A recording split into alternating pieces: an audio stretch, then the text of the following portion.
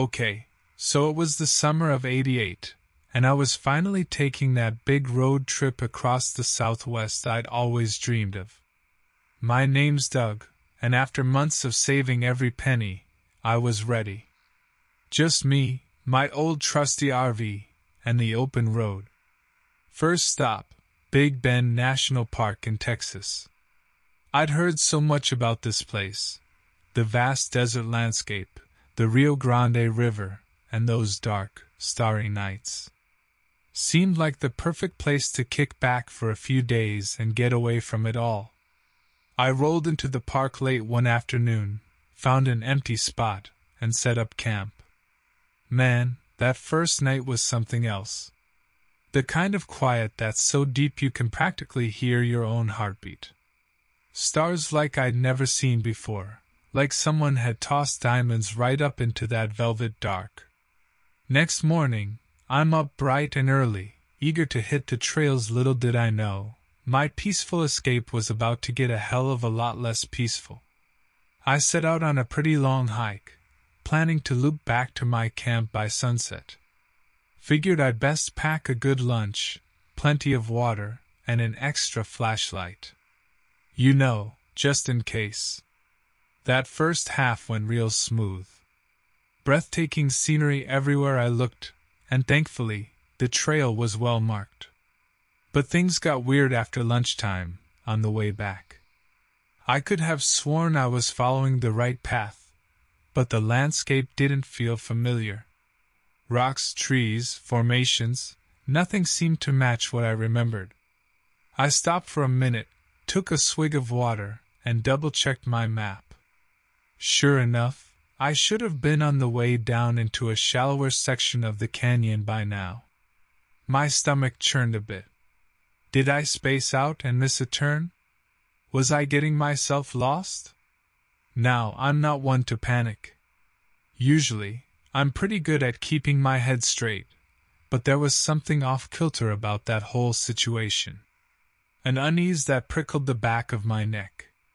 I decided the best move was to backtrack a little, retrace my steps until I hit something I could recognize for sure. And that's when I saw it. Not the trail, something else. Faint footprints in the dust. Human footprints. I followed them for a bit, my heart starting to quicken. They weren't fresh, but enough to see that whoever made them was going in the opposite direction from the way I wanted to go. I froze. There weren't supposed to be many people on this specific trail, especially not midweek. Had another hiker gotten lost and wandered back this way? Or was it something I didn't want to think about? For whatever reason, and I still don't know quite why, I decided to follow the footprints. There was this tugging feeling in my gut, like an itch I couldn't ignore. Maybe it was stupid curiosity, maybe a morbid fascination, I don't know. But something drew me in. The tracks led me away from the trail, deeper into the canyon. The sun was sinking lower now, painting the rocks in that golden late afternoon light. With every step, that sense of isolation deepened. There was an eerie quiet, not even the usual buzz and flutter of desert critters. And then I saw something that made me stop in my tracks. A campsite. Kind of. It was a jumbled mess, really a ripped-up tarp, scattered food tins, a busted-up cooler. There were clothes strewn around too, like someone left in a real hurry. Now my alarm bells were ringing full blast. I should have hightailed it back to the main trail, reported this weird situation to a ranger. But I didn't. Instead, I edged closer, drawn in by some awful fascination. That's how I came across it, the body. Half hidden in a clump of scrub brush, barely more than a skeleton wrapped in sun-bleached clothes. I don't know how long I stood there, staring in stunned horror. All I could think was, who did this? What happened out here? And could I be next?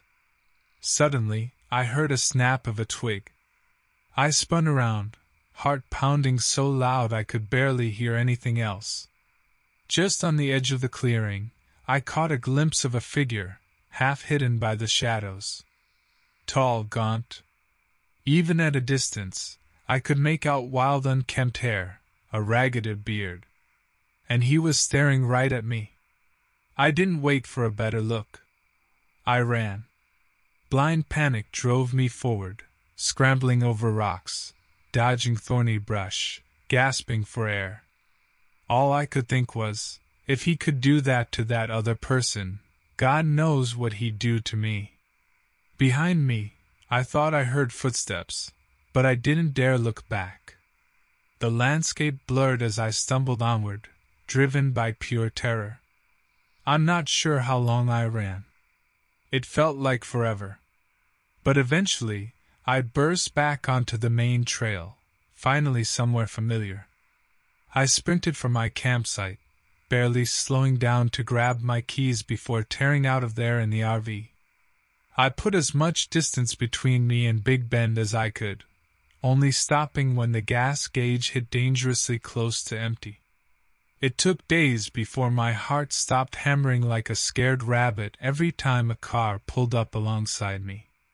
I made it to a small town, and holed up in a cheap motel for a while. I barely slept, haunted by nightmares of that half-hidden body and the gaunt figure with the wild eyes. Finally, my fear turning into a kind of cold, simmering anger, I decided to call the cops. It didn't sit right with me. Whoever that person was out in the desert, they didn't deserve to be left out there like someone's forgotten trash. Problem was, I could barely remember the exact spot I found the campsite. No landmarks stuck out in my memory, just that general feeling of being way off the beaten path. The cops were sympathetic, but there wasn't much they could do without more detail. They told me what I already figured: some folks wander into the desert, don't know the risks, and never come out. I knew that, but still, the image of that ragged camp haunted my thoughts. It didn't fit the usual story of a lost hiker. I decided my best bet was to head back to Big Bend, try and retrace my steps, and hope something would jog my memory. It was a long shot, but I couldn't just let it go. Back in the park, the familiar scenery stirred up the whole terrifying incident all over again. I hiked those same trails, a creeping unease following me the entire time. Had he seen me make that first discovery? Was he still out there, watching me even now? I started to jump at every shadow. Every time the wind kicked up, I swore I was hearing footsteps. But there was nothing. No trace of that messed-up campsite, and definitely no sign of the wild-eyed man. Then, just as I was about to give up, I saw it. A flash of color tucked against a rock outcropping, just off the beaten track. It was a faded blue tarp, the same kind I saw at the first campsite. I knew in my gut this was it. I inched closer, heart pounding, and that's when I saw the bones. More of them this time, scattered around the campsite, bleached white by the sun. And then I stumbled upon something that made me stop cold: a battered metal locket, half buried in the dirt. I picked it up, my hand shaking. Inside was a faded photograph, a woman, smiling a little sadly. Her face seemed familiar, but I couldn't quite place it. I realized then, there wasn't just one victim out here. That locket was proof. That gaunt, wild-looking figure, he wasn't some hermit gone off the grid. He was a murderer. He'd probably lured people out here, killed them for who knows what reason, and left their bodies for the coyotes. I had to get this evidence to the police. But a strange voice in the back of my head whispered, "What if you don't? What if there's a way to stop the guy yourself?" It was a crazy thought, a dangerous one. But as I stared at the woman's face in the locket, my simmering anger edged into the territory of full-blown rage. I slipped the locket into my pocket.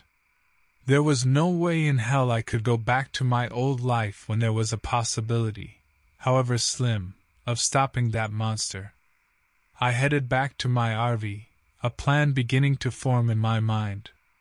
One way or another, I wouldn't be some scared rabbit anymore. I was the hunter now. Look, I know this ending sounds real messed up. Probably even illegal. But something shifted in me that day.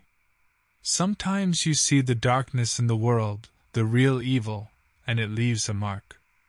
I never considered myself a vengeful man before, but this wasn't about revenge. It was about making sure no one else ended up bones in the desert. That woman in the locket, whoever she was, she deserved justice. So did that other poor soul I stumbled across out there.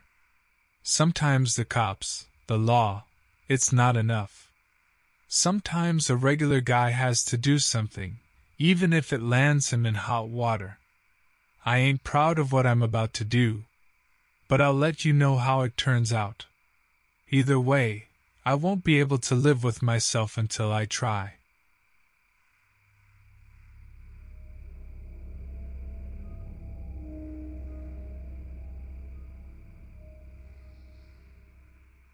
It was summer of '87, and my dad and I decided to make our annual fishing trip a little more adventurous.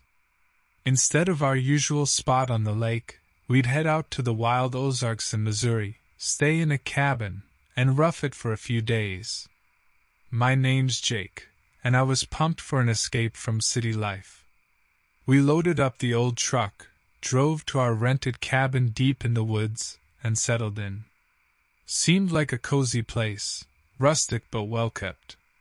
Just a little ways down a dirt trail, there was a small, clear river perfect for catching trout, just what we were after. First day went smooth. Dad and I woke up early, hiked down to the river, and spent a solid few hours casting our lines. Pretty decent haul of fish too, which we cleaned and cooked up back at the cabin. Full bellies and tired muscles made for a good night's sleep. Problem is, the next morning, that peaceful feeling started to sour.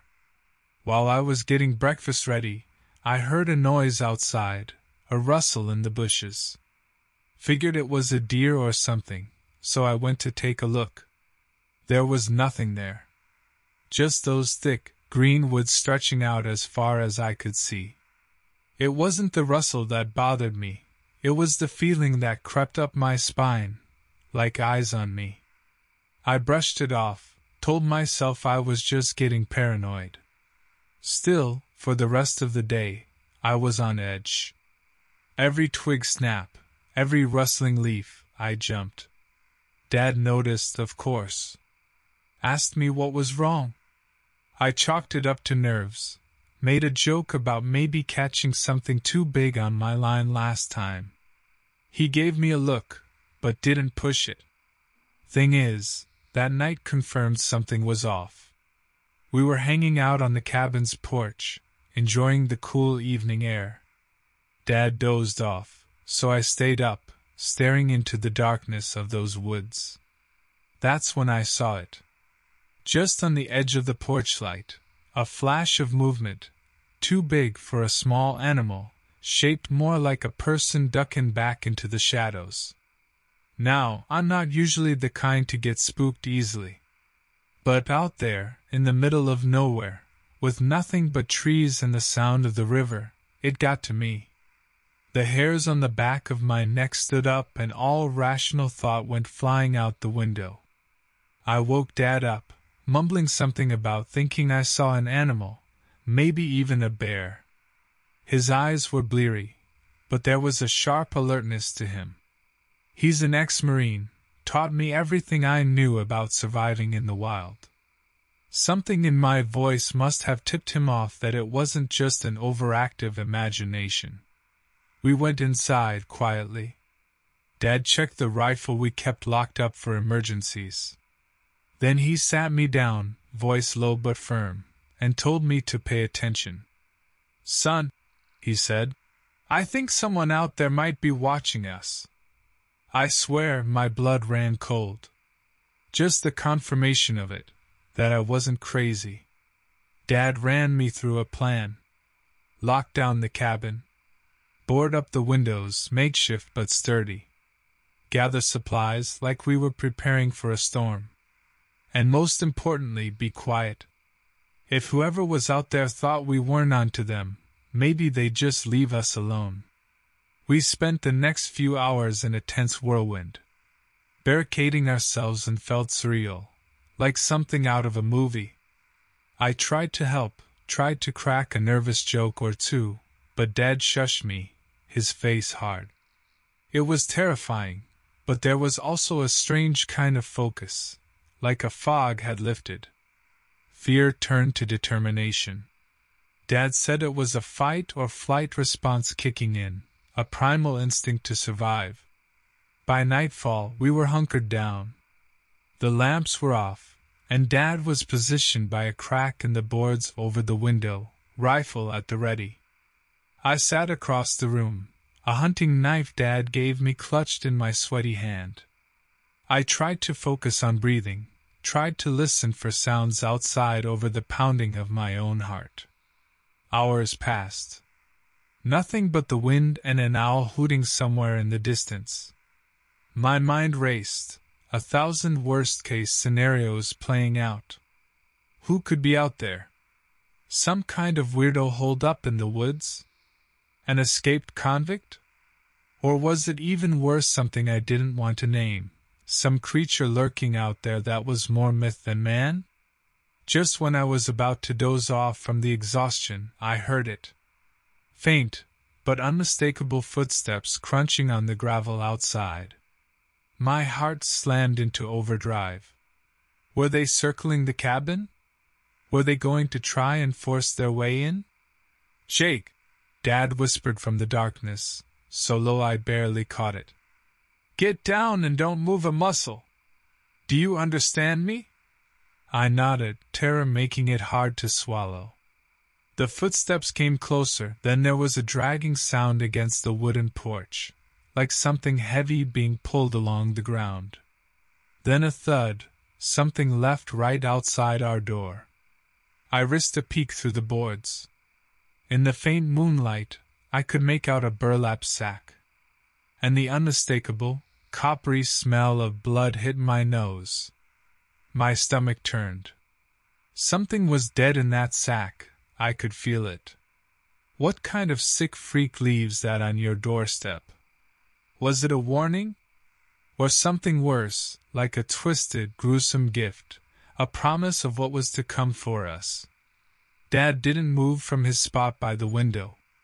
I wanted to scream at him to do something, but even in that moment of sheer terror, I knew yelling would only draw whoever, or whatever, was out there closer. He finally moved, a slow, controlled motion. He grabbed his flashlight and carefully lifted the edge of the boards over the window, aiming the beam of light down at the sack. A dead deer. That's what it was. Fresh blood matted the fur, and its eyes stared empty and lifeless. I felt a wave of nausea, but under that, a flicker of relief. An animal. This could be a hunter screwing with us, some kind of sick, backwoods initiation thing. That didn't make the pit in my stomach go away completely, but it beat the hell out of what my imagination had been conjuring up. "Stay low," Dad whispered. I heard the soft click of the safety on the rifle. He eased the window open, a sliver at a time. His movements were steady, methodical. Years out in the wilderness had taught him there is danger in panic. He aimed the rifle out, scanning the darkness. Nothing out there but trees and shadows swaying in the breeze. He moved towards the door, still crouched low. I was right behind him, knife clutched like some pitiful excuse for a weapon. Dad gestured towards the bloody sack. "I got the message, go see what else might be in there." Holding my breath, I edged closer. There was a glint of metal in the burlap, and a piece of folded-up paper tucked underneath. I grabbed the paper, shoved it in my jeans pocket, and retreated back inside, all the while trying not to look at the dead, staring eyes of the deer. Back in the safety of the barricaded cabin, my hands were shaking as I unfolded the paper. Moonlight slanted in just enough for me to read the crudely scrawled words. "You're on my land now."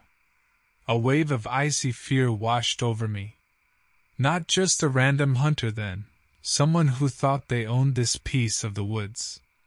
Someone who felt like they had the right to kill anything that crossed their path, animal or human. We were in real danger. Dad came over, took one look at my face, and his grim expression hardened further. I handed him the note. He read it, swore under his breath, and a tense silence fell over us. Suddenly, a horrible thought struck me. The fish. Those trout we caught the first day, still out on the porch in a bucket. Dad swore again. "It was the scent," he muttered. "It's what drew him out here. He knew there were fresh supplies. This guy wasn't just some recluse, he was a predator." It chilled me to the bone. The rest of the night was an agonizing blur of whispered plans and terrified waiting. At first light, we knew we had to try and get out of there. Dad carefully unboarded one window, rifle ready. The coast looked clear. Too quiet, probably. We packed the bare essentials into backpacks, quiet and fast. We debated taking the truck, but it was too noisy. It'd give away our escape to whoever was waiting out there in the trees. On foot was our best bet, even if it meant leaving most of our supplies behind. Before slipping out the door, I took one last look at that dead deer, that cruel note. Something wouldn't let it go. There was a detail I wasn't processing, some nagging feeling. I reached back into my pocket, pulled out the note, reread it. "You're on my land now." And that's when it hit me. Misspelled.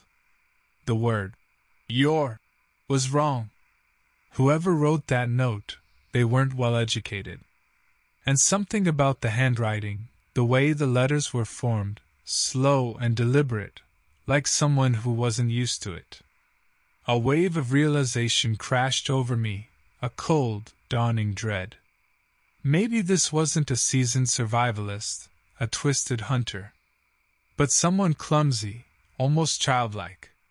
Someone who maybe had been watching us from the woods for much longer than we thought. I had to tell Dad.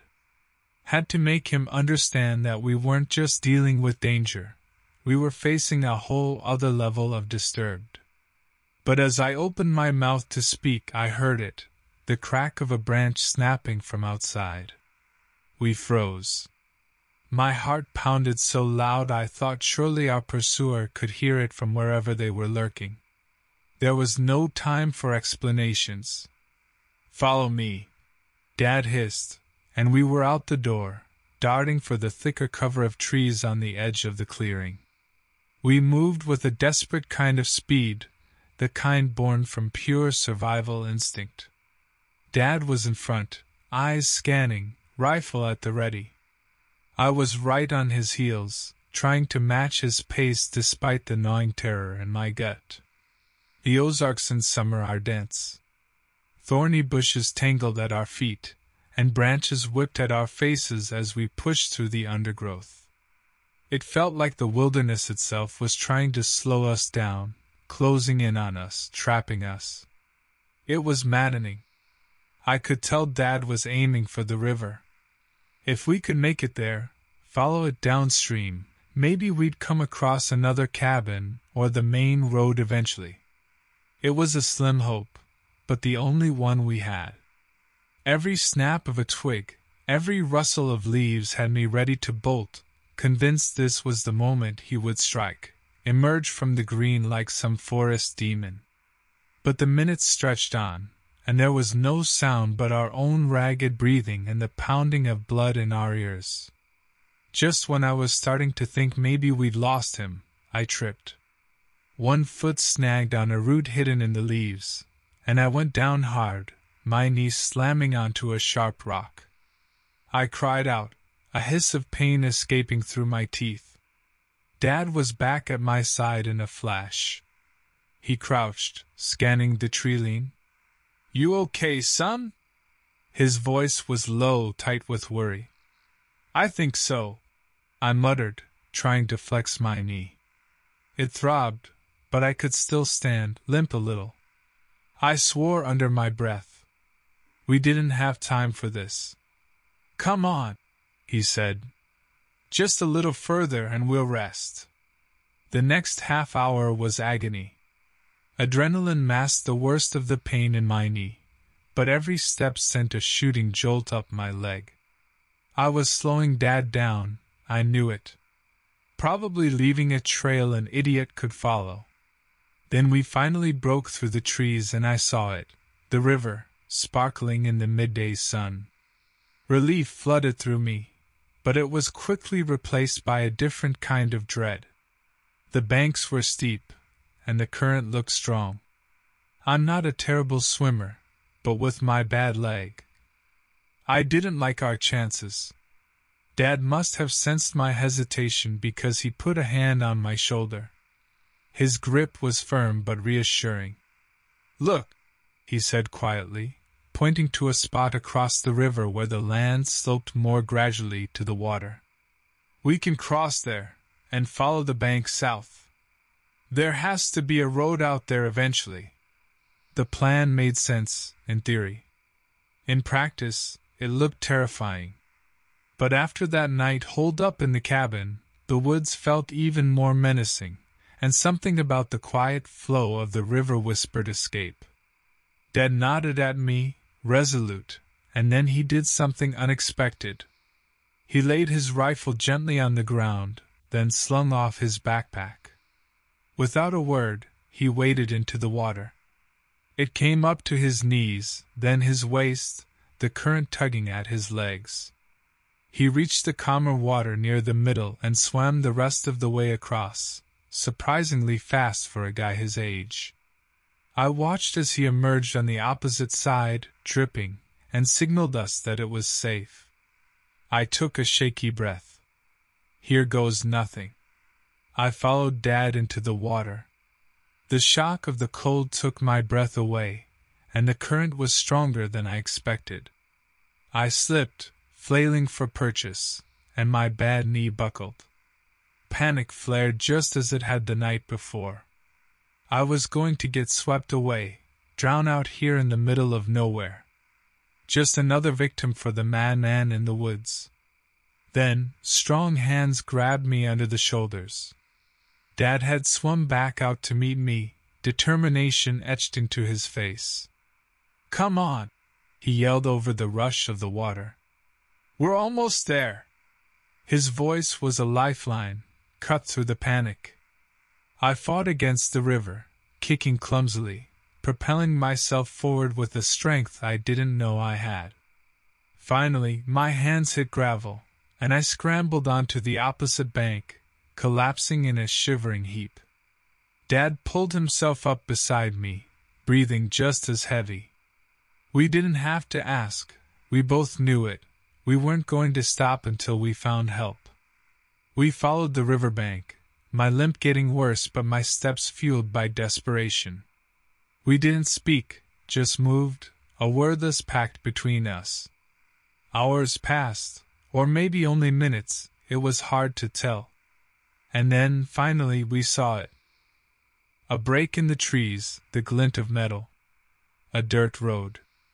And beyond that, a beat-up old truck parked alongside it. Salvation. It seemed too good to be true. Surely the truck belonged to him, our pursuer. We'd stumbled directly into his trap. But a desperate gamble seemed better than waiting for the inevitable back in the woods. We inched closer, ready to run at any sign of danger. And that's when I saw it, a figure slumped inside the truck, head resting on the steering wheel. It wasn't him. It was another man, dressed in faded overalls. Asleep. Or worse. A wave of guilt washed over me. We couldn't leave this guy just lying there, but approaching him could be risky as hell. Yet, leaving someone stranded out here, that wasn't something we could do. It just wasn't who we were. Decision made, we crept up to the truck. Dad tapped lightly on the window. The man inside jolted awake, startled. But when he saw us, his confusion melted into a weary smile. Turned out he was just an old-timer, a local who'd fallen asleep at the wheel after a long day of fishing. Our story came pouring out, a frantic jumble of words. About the cabin, the dead deer, the note, everything. The old man listened, his expression a mix of concern and a kind of grim amusement. When we finished, he let out a low whistle. "Sounds like you boys ran into old Harlan," he said. "He's a bit off his rocker, but mostly harmless. Lives deep in the woods, keeps to himself. But yeah," he smirked, "he's mighty protective of what he thinks is his." The relief was so great it made me weak in the knees. Not a serial killer, not some monster out of a nightmare. Just a strange old hermit. It was almost anticlimactic.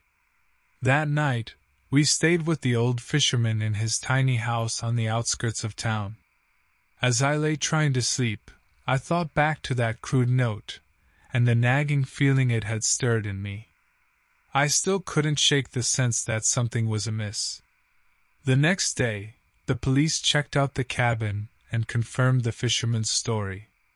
No trace of anyone else, just our things, and the remains of that poor deer.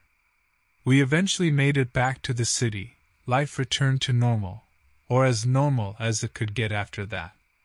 But even now, years later, sometimes I'll be walking down a crowded street, and I'll feel it, that prickle of unease on the back of my neck.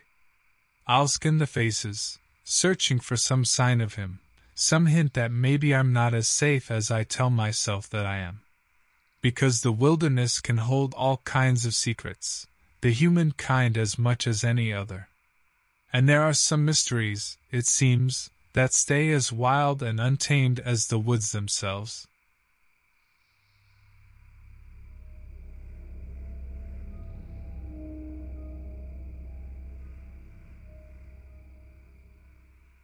Okay, so it was the summer of '89. I was finally taking that cross-country road trip I'd dreamt about for years. Just me, the RV, and the open road stretching ahead. My name's Mark, by the way. Figured I'd hit up some of the classic national parks along the way: Yosemite, Yellowstone, the whole 9 yards. First stop, Sequoia National Park, California. Those giant redwood trees? Man, there's something else. Humbling, makes you feel small in the best kind of way. Found a sweet spot to park the RV for a few nights, set up camp. Perfect place to chill, hike the trails, and breathe in that crisp forest air. Or so I thought. Turned out, this little slice of paradise wasn't as deserted as it seemed. That first night, just as I was drifting off, I heard it. Footsteps outside the RV. Heavy, not like an animal. Snapped awake, heart pounding. Told myself I was being paranoid. Probably just a hiker passing by. But that nagging sense of unease wouldn't leave. Like a feeling of being watched, of eyes on me from the darkness. Next morning, I'm up with the sun, determined to shake off the jitters. I mean, come on, it's Sequoia National Park, not some horror movie set. Hiked through these quiet trails all day, the sunlight filtering through the trees, the smell of pine needles all around. Almost forgot about the previous night, almost. By the time I got back to camp, though, the sense of dread was heavier than ever. And there was something new.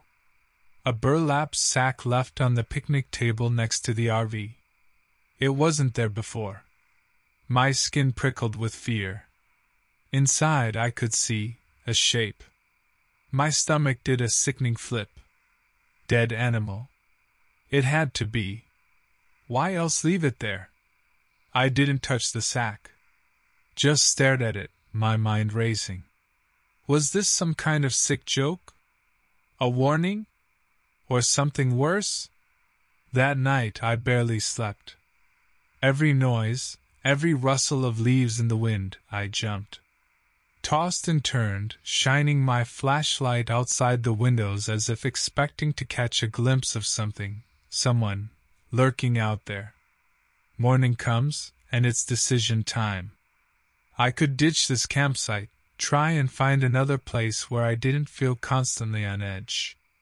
But there was another part of me, the stubborn part, maybe the foolish part, that was itching for answers. That burlap sack gnawed at my thoughts. I had to see what was inside. So, armed with a pocket knife I kept in the RV and a whole lot of apprehension, I edged closer to the table.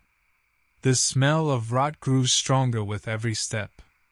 Taking a deep, shaky breath, I grabbed the edge of the burlap and pulled. A leg. A human leg. Not an animal. I stumbled back, gasping. Vomit rose in my throat, but I somehow kept it down. It could be a prank, a twisted, gruesome prank. I had to tell myself that. Had to cling to some sliver of sanity, even as the image of that severed leg burned itself into my brain. My first instinct was to run for the RV, to drive until I left this nightmare place far behind. But then came a horrifying thought. What if the person this leg belonged to, what if they weren't dead yet? The realization hit me like a cold splash of water. This wasn't about scaring me off. It was about drawing me in, luring me deeper into the woods. And if someone was wounded out there, maybe even still alive, I couldn't leave them. Scrambling for the first aid kit I kept in the RV, I shoved as many supplies as I could into my backpack. Figured between that and my pocket knife, I was as prepared as I could be for whatever came next. Then, following a sickening hunch, I headed in the direction the leg in the burlap had been pointing. There had to be more somewhere in the woods, more pieces, and maybe, just maybe, a chance to find the person they came from. The deeper I ventured into the forest, the more the knot of dread in my stomach tightened. It felt like a maze out there, those towering trees shutting out the sky, making it impossible to guess which way I'd come from. The once beautiful landscape now seemed menacing, a trap sprung and waiting. I was about to lose my nerve when I saw it. A flash of red flannel. It was snagged high on a branch. That had to be a marker, a clue someone had left. I reached up, and as I pulled it free, something else fell to the ground, landing with a soft thud. It was a man's boot.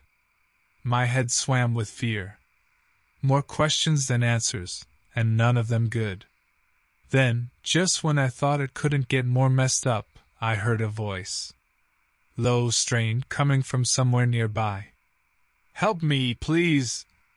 Someone was alive out here. My heart gave a desperate leap. Every instinct told me to run in the other direction, but with my legs frozen in a terrible mix of terror and adrenaline, I inched forward and followed the sound.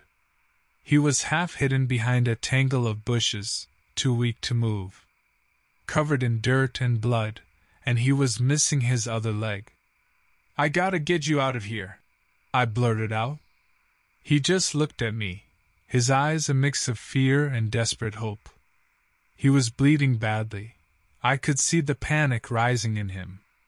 I tried to lift him, but he was too heavy. Think you can make it to the RV?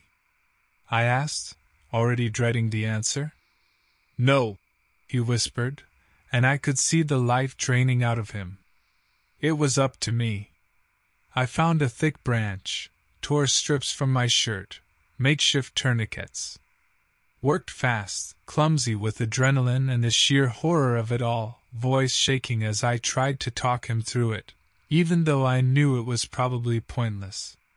He just stared at me, his breath coming in ragged gasps. "Who did this to you?" I asked, the words spilling out of me. Had to know if whoever was behind this was still out there. He tried to answer. His lips barely moved. I leaned in closer, and the words hit me like a cold, sickening wave. "Rancher," he choked out. I blinked. That made no sense. A rancher out here? What the hell was he talking about? Before I could ask, his head slumped forward, and I knew he was gone. There I was, in the middle of the freaking wilderness, with a dead, butchered man near me, his severed limbs strewn around like some nightmare scene. The thought of being next sent a wave of pure terror through me. I had to get help, report this to the authorities. It was the right thing, the only thing to do. But leaving him behind, the guy who just moments ago begged for help, it felt wrong. And the nagging thought that someone was still out there, watching, it made my skin crawl. I decided to make a crude stretcher out of branches. Moving the body would be risky, but I couldn't let him lie there. Figured if I could at least get him back to the clearing near my RV, I'd have a better chance of finding my way out and getting help.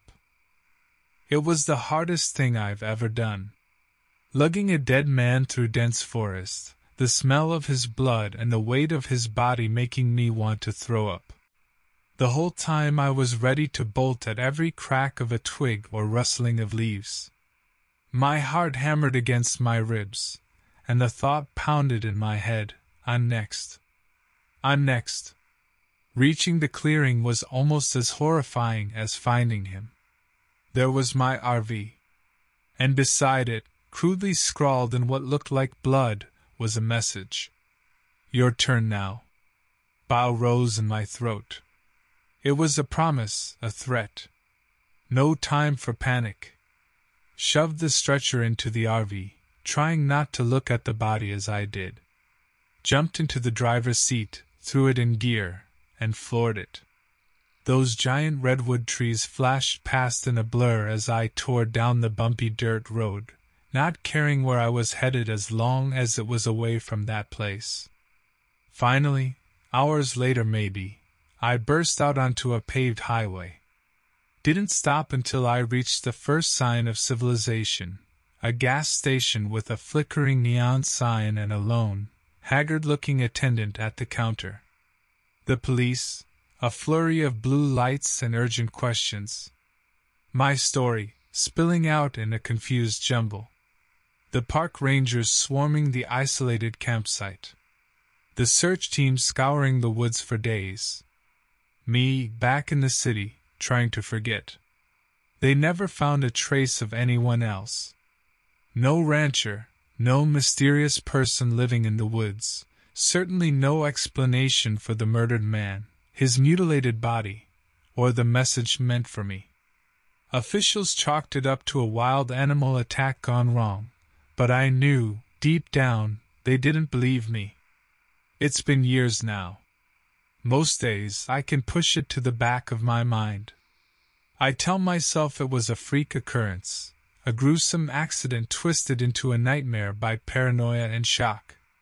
But sometimes, late at night, when the shadows dance on the walls, I see the severed leg in the burlap sack. I feel again the cold grip of terror deep in the woods. And I remember that blood-scrawled message. The wilderness isn't always beautiful.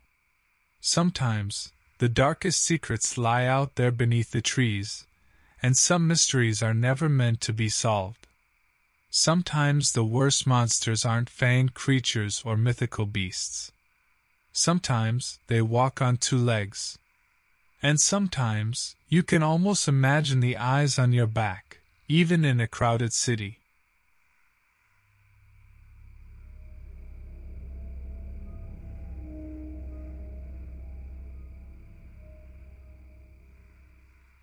It's 1988. Me and my wife, Susan, are taking a little road trip through Oregon.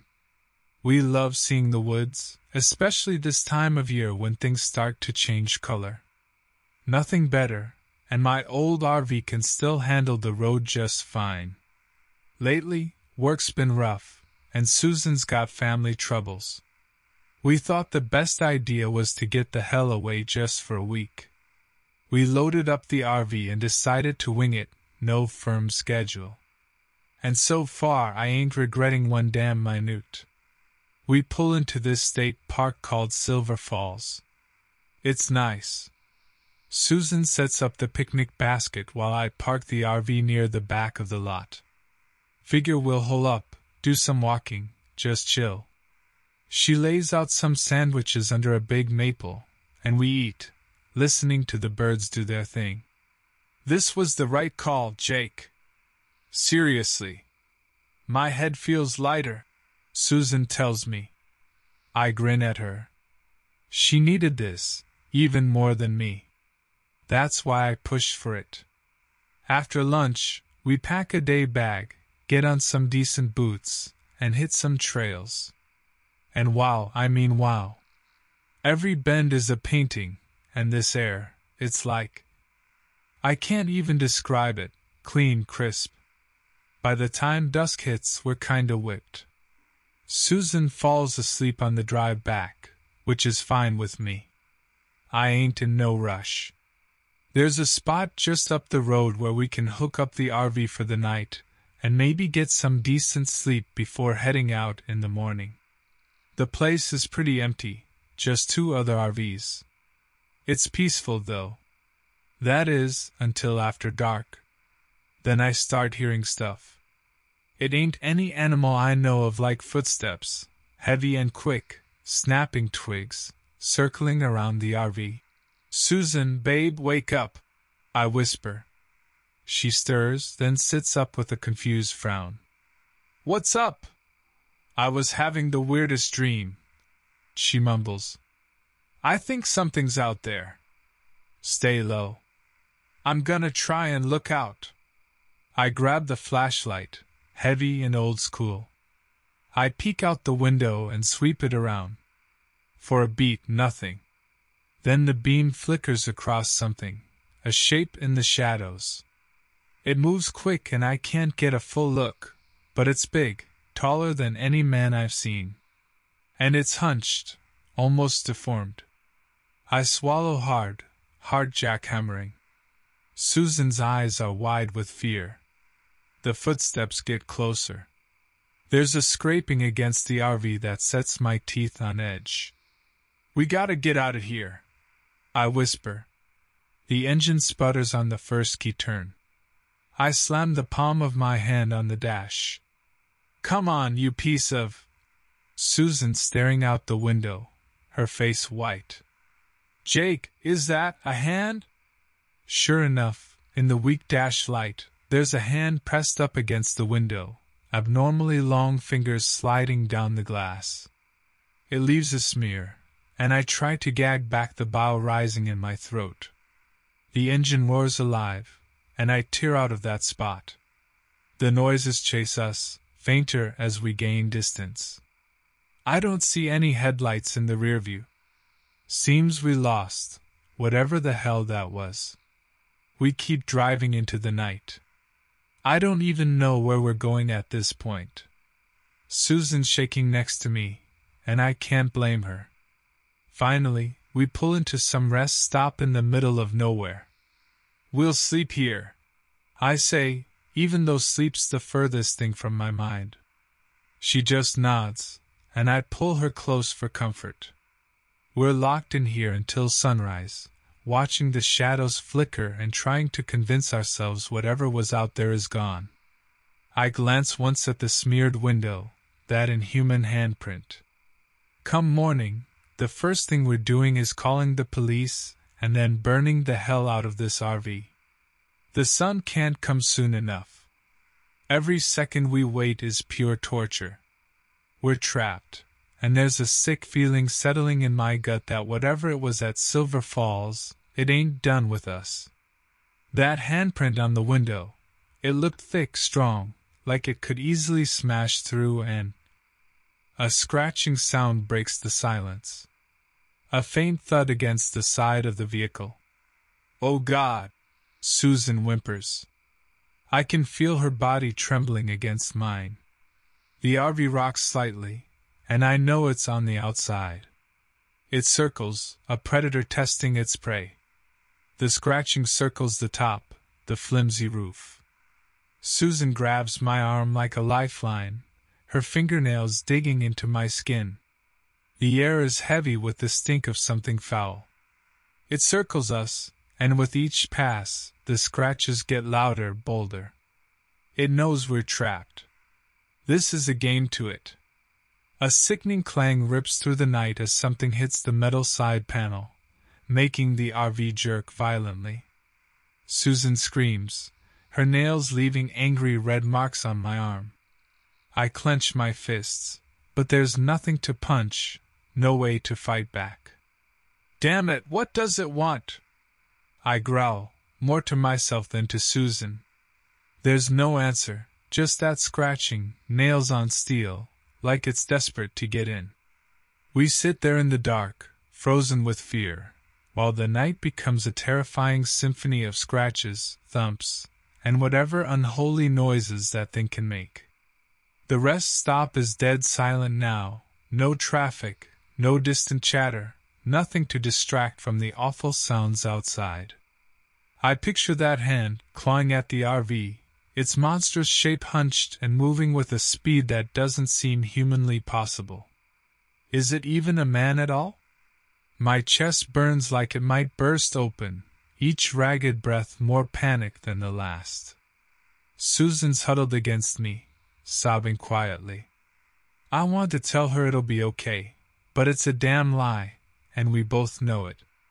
It feels like hours, but maybe it's only minutes. Time has no meaning when you're waiting for death to tear its way in. There's a pause, and I think for a desperate second that it's gone. Then a massive weight slams into the roof, the metal groaning in protest. Susan lets out a choked scream. It's on top of us. It's going to rip through the tin roof like it's nothing. A sickening realization hits me as another thought claws its way out of the fog of terror. This thing is playing with us. "We gotta move," I say, voice raspy with strain. Susan looks at me, her face a mask of desperation. "Where?" "We can't go out there. We can't stay here either." The roof dents even more under the unseen weight. I grab the flashlight, heavy and metallic in my hand, a pathetically useless weapon. "Go where the light shines," I grunt, unlocking the door. I swing it open, blinding light flooding out into the night. And there, illuminated in the harsh glare, is the source of the horror. It's a man, all right, but he looks barely human. He's huge, swollen with muscle, face gaunt and twisted in a feral snarl. Eyes like cold marbles in the night, reflecting the flashlight. Clothes torn, skin covered in dirt, and, "Is that blood?" For a moment he freezes, dazzled. That's our chance. On instinct, I shove Susan out and leap after her, slamming the door closed. We stumble to our feet, and I take off running. Susan tries to keep up, but she stumbles on the uneven ground. With a curse, I scoop her up, adrenaline surging through me. We run blindly, the rest stop, lights barely visible in the distance. Behind us, the RV creaks and shudders as he tries to break in. A howl splits the night. We glance back to see him perched on the roof, a monstrous silhouette outlined against the moonlit sky. We crash onto the road, barely missing an oncoming truck. The blaring horn is a blessing, masking the inhuman howl echoing from the trees. I half drag, half carry Susan. She's dead weight in my arms, the panic finally overwhelming her. The rest stop comes into focus, and people spill out, startled by the noise. I yell, voice ragged. He's out there! At first, it's confusion, then disbelief changes to horror as they hear the furious roaring from behind us. A man with a shotgun steps forward. In that moment, he's an angel, a savior. He fires once, twice. The sounds blast through the night, followed by a chilling silence. We all hold our breaths, straining to hear over the pounding of our hearts.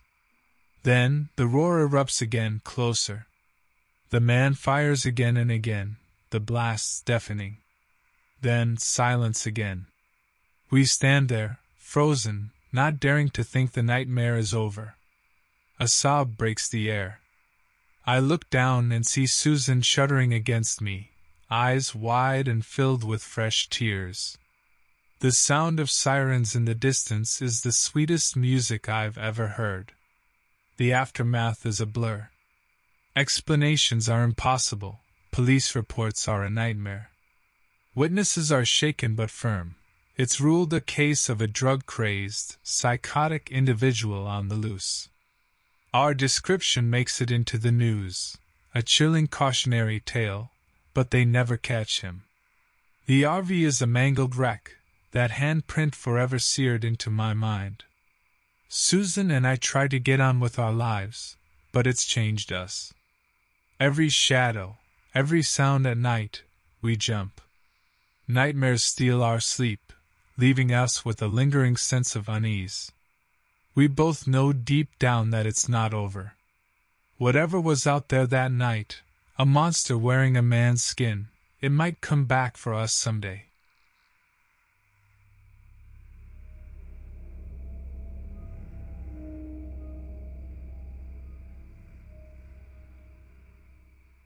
I was out camping in the fall of 1987, somewhere in those gorgeous red rock formations of Arizona, what they call the Sedona area, I think. My name's Mike, by the way. Had this sweet RV, nothing too fancy, but enough to hit the road and leave my troubles behind for a week or two. Loved that thing. Problem was, this trip felt off from the get-go. I couldn't shake this weird feeling, like I wasn't alone. I'm usually pretty blasé about stuff like that. Live out in the sticks, you'd get used to the occasional rustle, some critter messing around. But this was different. First, there were the prints. I swear I didn't see them when I parked.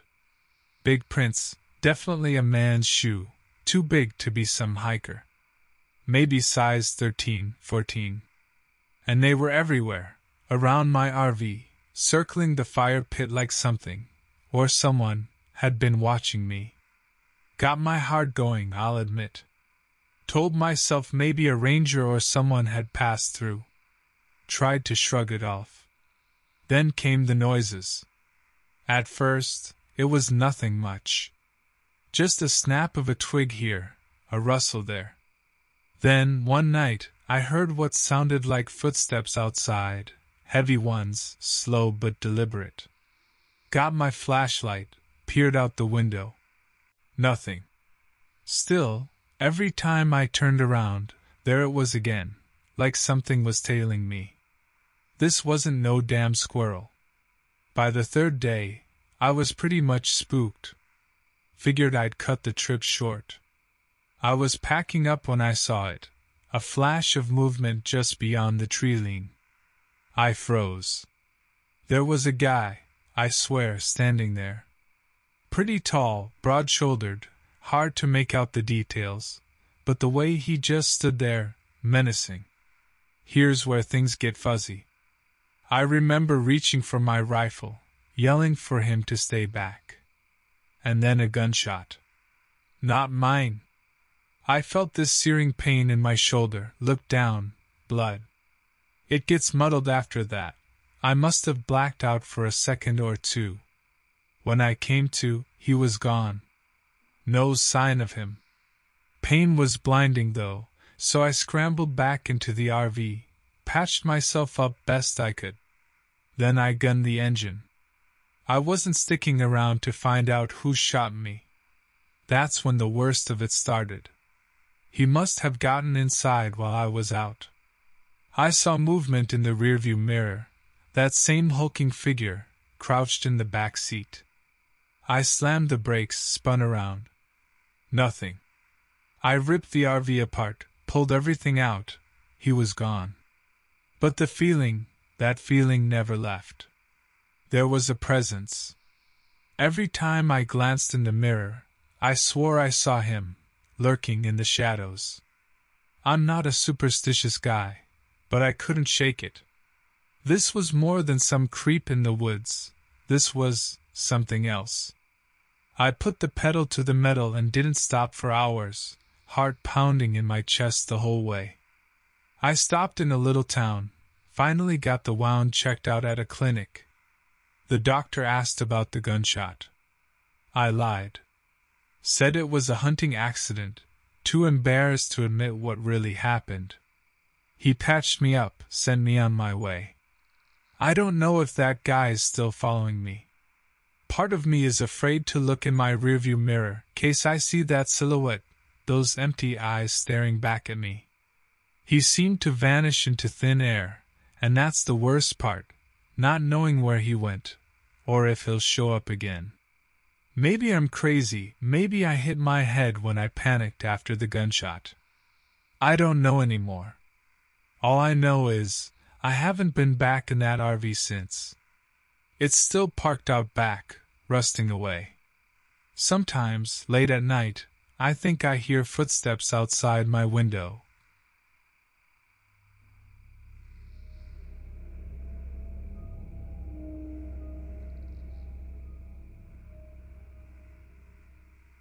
The fall of 1988 found me hitting the backroads of Tennessee. Call me Carter. I've always loved that old-school RV life, something about the freedom of the open road. Problem was, this trip felt off. Couldn't put my finger on it, just something in the back of my mind. Like I wasn't exactly alone out there. First night out, stopped in the Cherokee National Forest. It's massive, a whole lot of nothing but trees and hills. Anyway, around 3 a.m., something woke me up. Can't say what, but my skin prickled, like those nights you swear something's breathing down your neck. I grabbed my flashlight, peered out the window. Nothing. Still, that feeling gnawed at me. By morning, the dread was heavier. Figured it was nerves, so I decided to move on. Took a hike to clear my head, maybe 4 or 5 miles in. When I got back to camp, that's when things got truly weird. There, dug into the mud around my RV, were a set of tracks. Big ones, boots, probably men's size 12 or so. What spooked me wasn't just the tracks, it was how fresh they looked. I hadn't been gone that long. Seen someone, or something, had been circling my camper while I was out. I got my bearings, tried to figure out where the tracks headed off to. No luck. The forests thick there. Whoever made them disappeared like a ghost. My .38 started feeling real light in my hand, I tell you. Nervy as hell, I spent hours checking around my RV, expecting to see eyes glinting in the trees. That night, I didn't get a wink of sleep. Every snap, every rustle, sure it was footsteps. Started hearing whispers too, just out of reach, like someone murmuring right on the other side of the RV's thin wall. Couldn't make out the words, but the tone was pure malice. Tried to tell myself these were just tricks of the mind, but deep down, I knew better. Next morning, I couldn't take it anymore. Had to get out of there. While prepping to leave, I found something carved into the back of the RV, deep into the metal, watching. No way in hell I was sticking around to find out what the hell that was about. I threw the RV into drive, heart in my throat. That was just the start. For days I swore I saw glimpses of someone just out of sight. A glimpse of a face in my rearview mirror, the flicker of a shadow behind a tree I passed. My stomach was in permanent knots. Then came the real nightmare. I stopped in one of those dinky little gas stations off the highway. Figured a public place was the safest. Inside, I was browsing the aisles, trying to find something, anything, to calm my nerves. I looked up and almost jumped out of my skin. A guy was staring at me through the grimy window. Tall, built like a brick house. Face hidden under a ball cap, but I felt his stare straight in my bones. Then, he gave me this sickening smile, all teeth, no warmth. Swear to God, he mouthed the words. I found you. A chill went straight down my spine. I darted out of there, barely remembering to pay.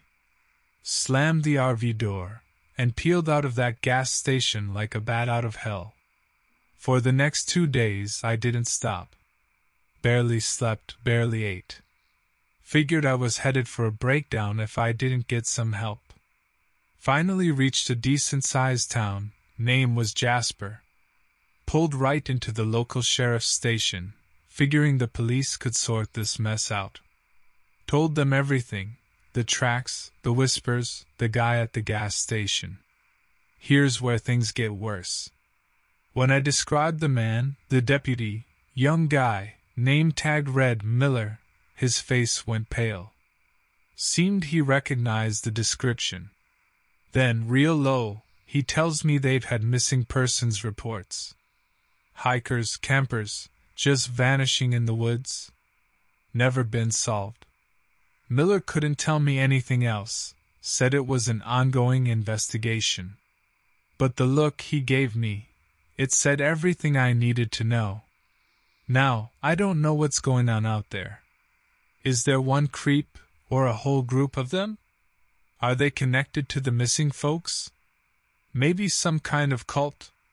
Whatever it is, I'm never stepping foot in those woods again. Sometimes, when I'm on the road, late at night, I glance in the mirror and my blood runs cold. Because for just a split second, I think I see him out there, that same hungry smile lurking in the shadows.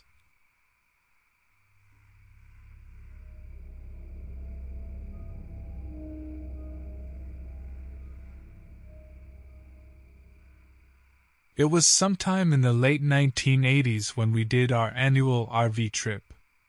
My best friend since kindergarten, Rhett, and my wife, Beth, came along like always.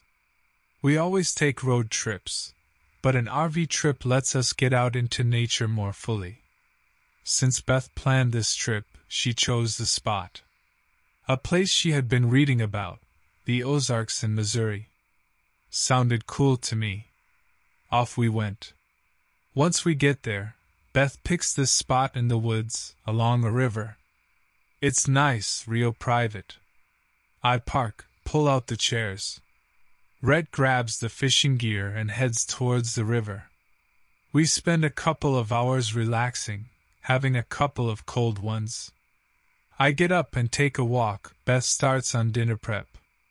The sun starts setting, and it's about that time of night I love.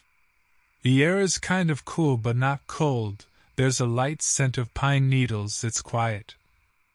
I'm just standing there breathing it all in, loving life, when I see the fireflies begin to twinkle out amongst the trees. Something crunches in the woods. Could be a deer, or some other big animal. I look over but see nothing. Shrug it off and walk back towards the campsite, call out to Rhett. No answer. Probably didn't hear me over the river. Get back to the RV. Beth's got a killer steak going. Dinner's almost ready. Where's Rhett? She asks. Took off fishing. No worries, he'll be back soon. Sit down, and we dig into the food.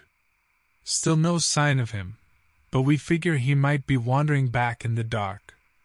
The crickets kick in, the night is clear, so the starlight illuminates the trees. We can sort of see a little ways into the woods. We're polishing off the last of the beers when we hear a rustling. I figure it's finally Rhett. Took you long enough. I call out with a little grin on my face. No reply. The sound gets closer. Hey, Rhett, cut it out. You trying to scare Beth? I get a little more irritated since he's still not answering. Then I see it. A silhouette stepping out from the shadows, maybe 20 feet from our table. It's a guy. He's big. Real big. Tall, with broad shoulders. I freeze, my heart hammers in my chest.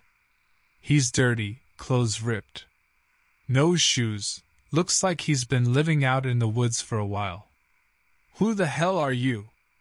I finally get out, my voice raspy. The guy stands there, doesn't reply. He's staring at us now, or should I say, staring at Beth. It makes me want to punch his lights out. Beth senses something is seriously wrong, steps back behind me with wide eyes. I asked you a question, buddy. I try to sound more confident than I feel. Nothing. He takes a step towards us. Look, whatever you want, I got money, take it and go. Another step. Closer. Beth, get in the RV. I yell, pushing her back towards it. She dashes inside, and instinctively I reach for the hunting rifle kept under the kitchen table. I fire a warning shot into the air, loud as hell in the sudden silence. The guy flinches but doesn't retreat. Get the hell out of here! I yell again. He's close now, maybe 10 feet away. I can see him clearly in the dim starlight. There's something deeply off about his face, his eyes almost vacant. My stomach churns and a chill runs up my spine. This isn't just some crazy guy lost in the woods. Beth fumbles with the RV keys, hands shaking. Finally, she wrenches the door open and scrambles inside, slamming it behind her. The second she does, the guy makes a move. He charges right at me, eyes wild. I take aim and fire, hitting him square in the chest. His body jolts, but he keeps coming. No! I hear Beth scream from inside the RV. I fire again. Another hit. He staggers but doesn't go down. I can smell something acrid now, like burned meat mixed with a coppery tang. My hands tremble, but I take one last shot, this time at his head. He jerks backwards and finally collapses to the ground, a dark pool forming beneath him. The gun clatters out of my hand. My knees give out, and I'm left staring at the unmoving body in a mixture of fear and disbelief. Beth bursts out of the RV door, running to me. Oh my God, Jay, are you okay?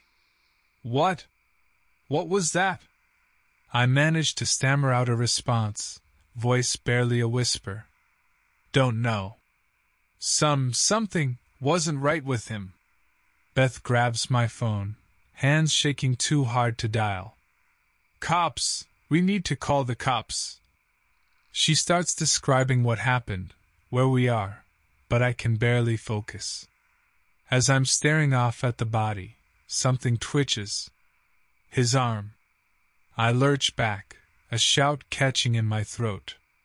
Beth gasps, the phone falls from her hand. The body jerks, then the man slowly rises to his feet. Blood seeps through his shirt, but those eyes. They're fixed on us, a horrifying mix of dead and intent. I reach for the rifle on the ground, but he lunges again, impossibly fast. He's on me in a flash. I manage to dodge his outstretched hands, scrambling towards the trees. Beth lets out a desperate scream. Beth, run! I yell, fear propelling me forward.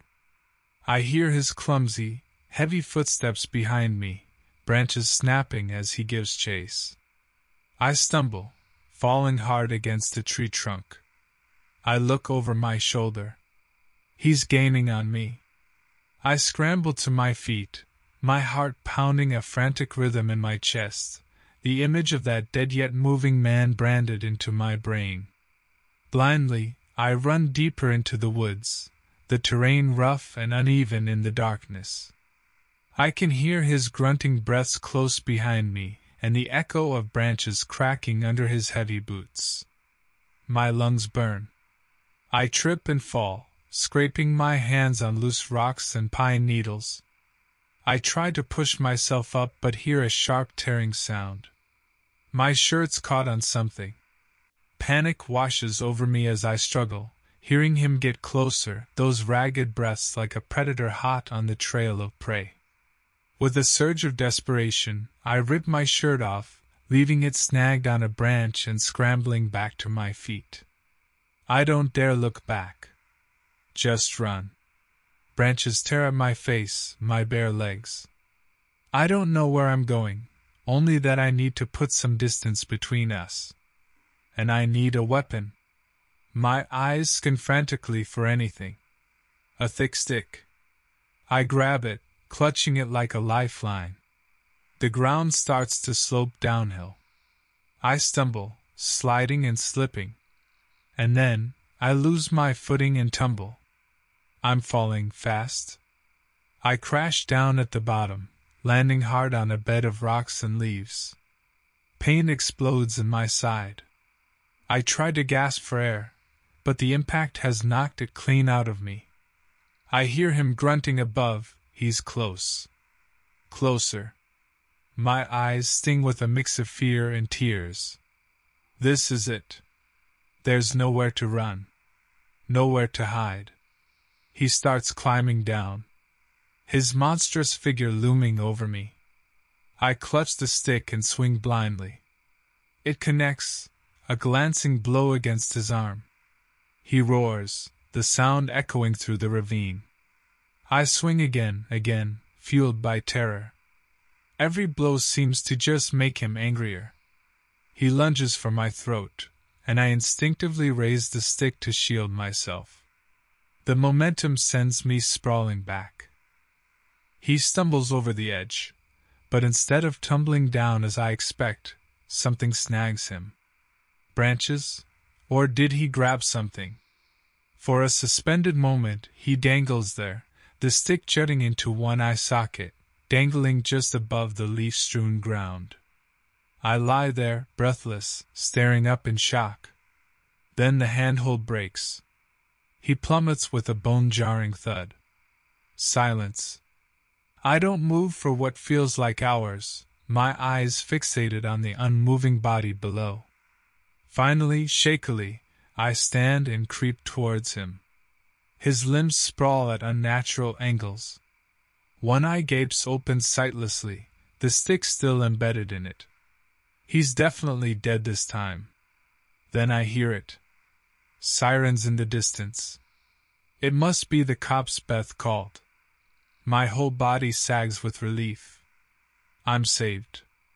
I'll survive this. But questions claw at the back of my throat. Who was he?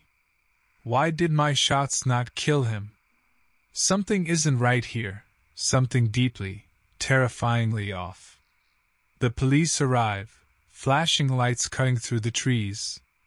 I give my statement, my voice shaking and rough. They collect the bodies, mine included, for injuries and evidence. In the days and weeks after, I go through the motions. Police interviews, a therapist my worried wife insists upon, even a call from some reporter trying to get a scoop on the Ozark mystery man. I can never quite shake the sense of unreality, like my life is now a horror film. The authorities never find anything, no records or missing persons that match him. It's like he never existed. They put it down to some guy off his meds, a random crazy out in the wilderness. Maybe they're right. But I saw what I saw. And sometimes, in the stillness of night, I wake up in a cold sweat, the sound of those heavy, impossible footsteps ringing in my ears.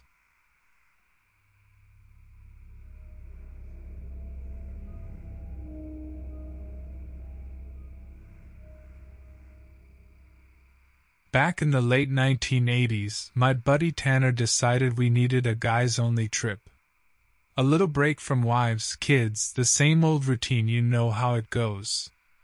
I'm Jay, by the way, and when Tanner suggests an RV adventure, I'm always in. We decide on the Pacific Northwest, somewhere we haven't been before. Some place with tall trees and plenty of fishing spots, that's the key. We end up somewhere deep in the Olympic National Forest in Washington. It's the kind of place where, yeah, okay, there might be a Bigfoot lurking, but you laugh about it because realistically that's just silly, right? The first day is pure heaven. We find this idyllic little spot practically on the banks of a river, surrounded by giant pines and ferns like something out of Jurassic Park. It gets dark, and Tanner starts messing around with lighting a campfire like some kind of caveman. I'm telling him to just fire up the propane grill, but he always has to do things the long and complicated way. Then, just when I think those burgers are never gonna be on a bun, we hear a noise. At first, it sounds like a deer or something big foraging near the trees. Whatever it is, it's too close for comfort. Easy now, probably just some elk, I whisper, mainly to myself because Tanner looks about ready to bolt back to the RV. The rustling gets louder, closer.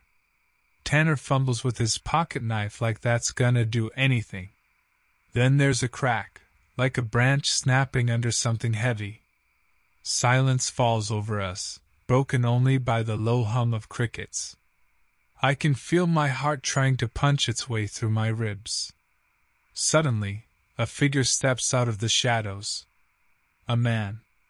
Tall and broad-shouldered, with clothes that seem a couple of sizes too small.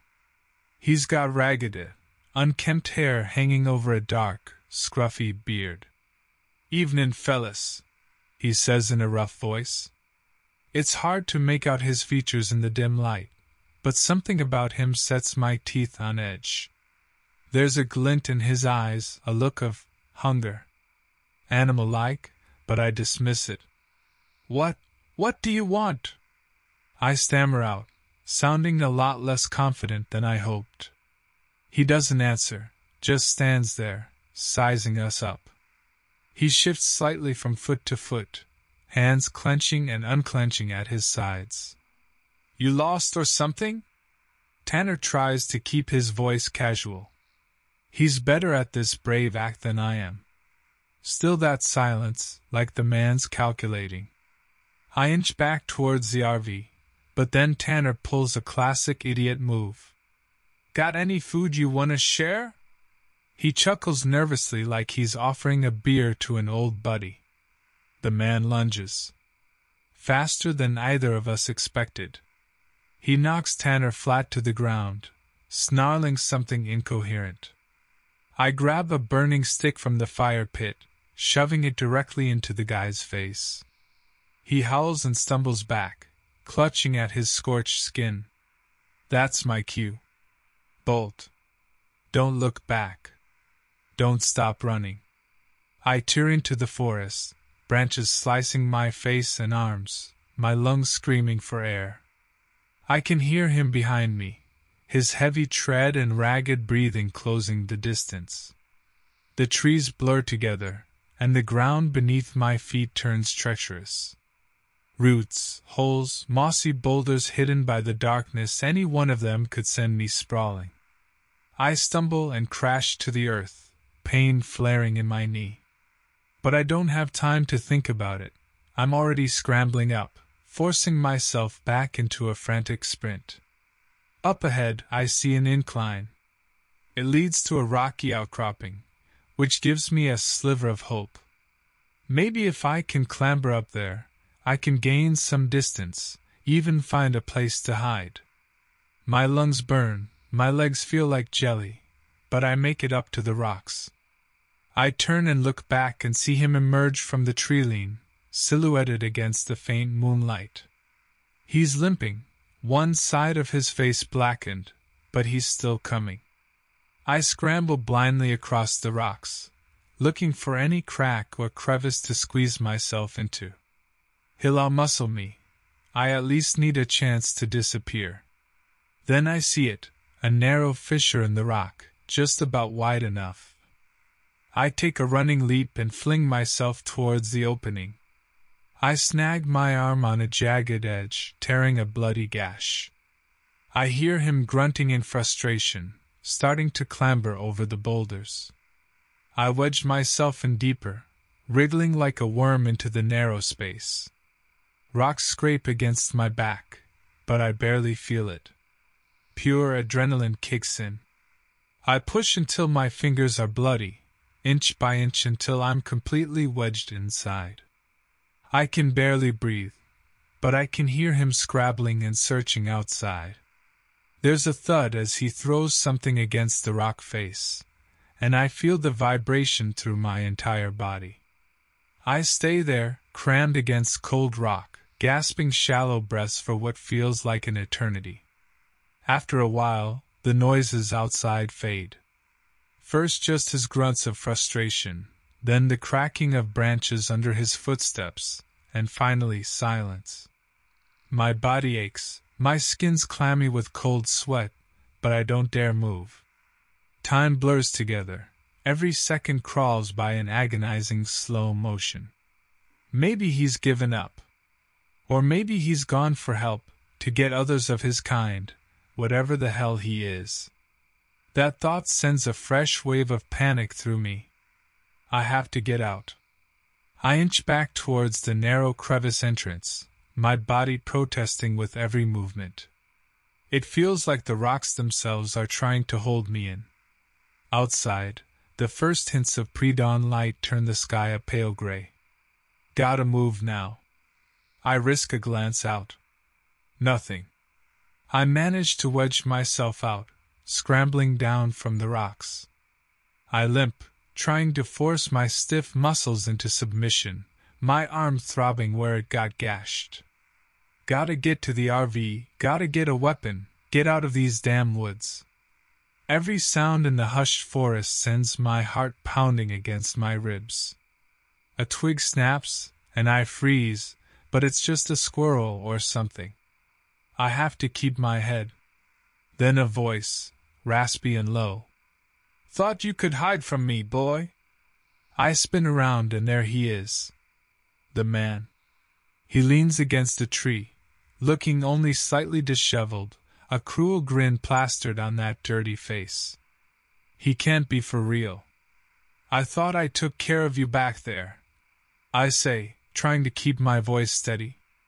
It comes out as a shaky whisper. He chuckles, a dark, grating sound. That little campfire trick? That all you got? You gotta try harder than that. I glance around desperately. No way I can outrun him again, not with this leg. My eyes land on a thick branch on the ground. I stumble forward, snatch it up, clutching it like some prehistoric weapon. He starts towards me, a lazy sway in his walk, like a predator playing with its prey. I swing the branch, mostly a blind act of defiance. It connects with his side with a dull thump, and he recoils slightly. Feisty little thing, aren't you? He's not even mad, almost amused. The branch snaps in my hands, the force of the impact sending a jolt of pain through my shoulder. Useless. I toss the broken pieces aside and stand there, panting, waiting for the inevitable. Why are you doing this? My voice comes out cracked and pathetic. He tilts his head, studying me with those unsettling dark eyes. You got something I want, he says, then lunges forward in that terrifying, impossible burst of speed. I instinctively jump back, but he still grabs hold of my shirt, ripping it open. His hand clamps around something on my neck, the chain with my dad's wedding ring. He tugs, and it snaps. I clutch at it, but it's too late. He holds it up like a trophy, peering at it. This is it, he mutters, a glint in his eyes, and then he slips it into his ragged jeans pocket. He lets go of me. I stumble back, but he doesn't make a move to follow. "Now get out of my woods," he growls.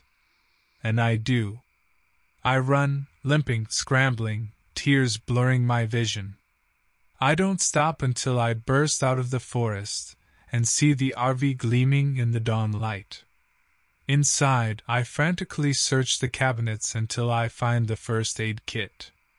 I bandage up my cuts as best I can, but my hands won't stop shaking. I look around for Tanner, but he's gone. Absolutely gone. Somehow, I get the RV started, my hands fumbling on the wheel. I drive, not even sure where I'm going. Just away. Finally, I stop on the side of the highway and just collapse into the driver's seat. In the days and weeks that follow, I become a ghost of myself. Police reports, interviews, a missing persons case for Tanner. The cops are baffled, I'm baffled. It sounds crazy, even in my own head. But I saw what I saw, the way that man moved, those vacant eyes, the way he shrugged off the fire. None of that makes sense. They find no trace of Tanner, no sign of the guy. It's like they both blinked out of existence. Sometimes I think maybe I did, too. Maybe this whole thing never happened, some kind of breakdown out there in the middle of nowhere.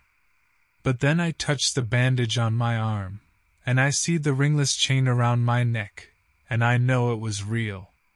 Something out there in those woods is real, and it's something I'll never understand.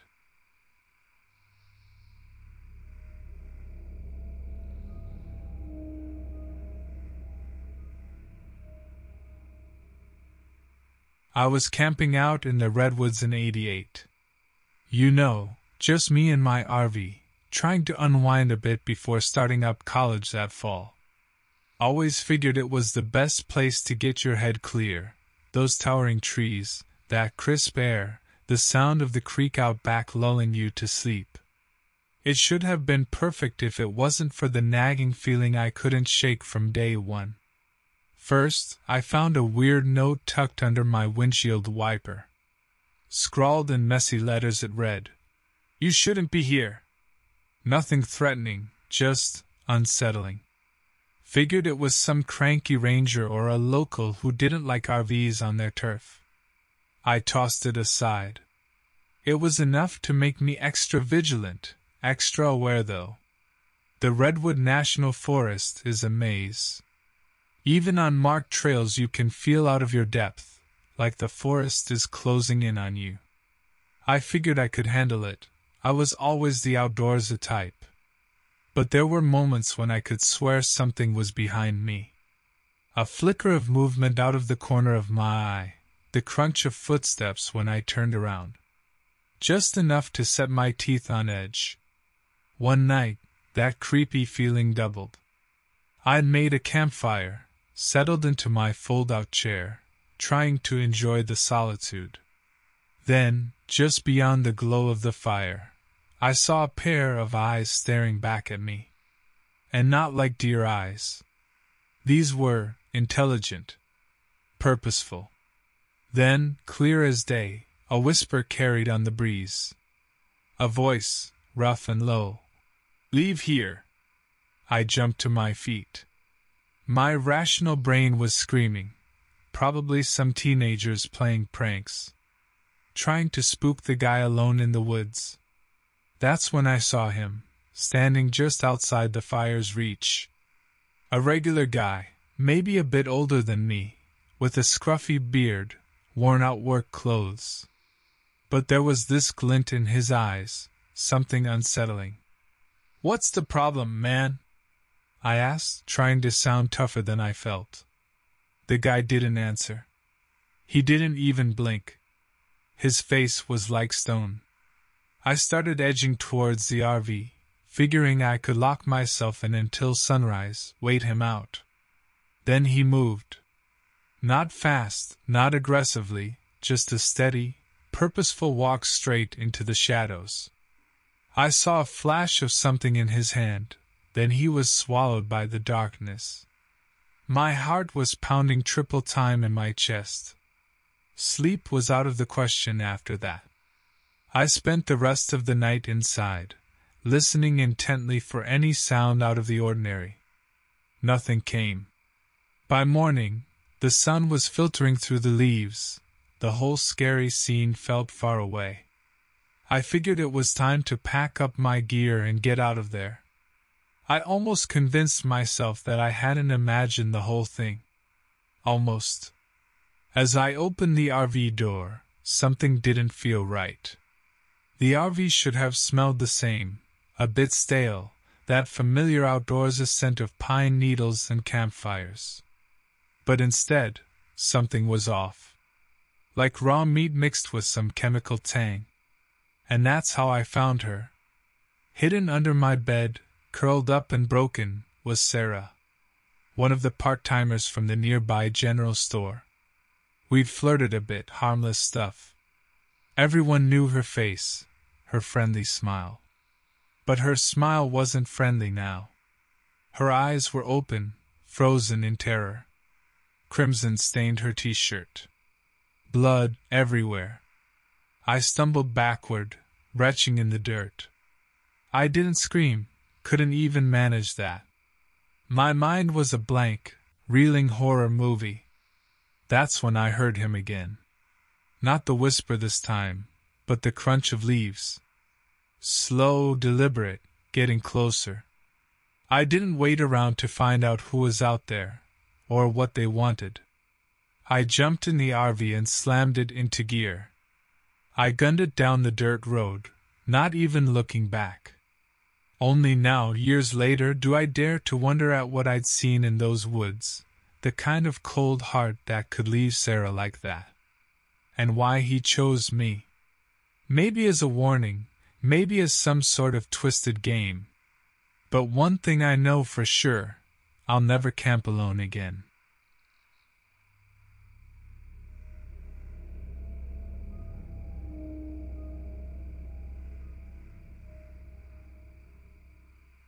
I was hanging out with my buddies, Marshall and Trent, in the summer of '87, when we decided to take an epic road trip along the California coast.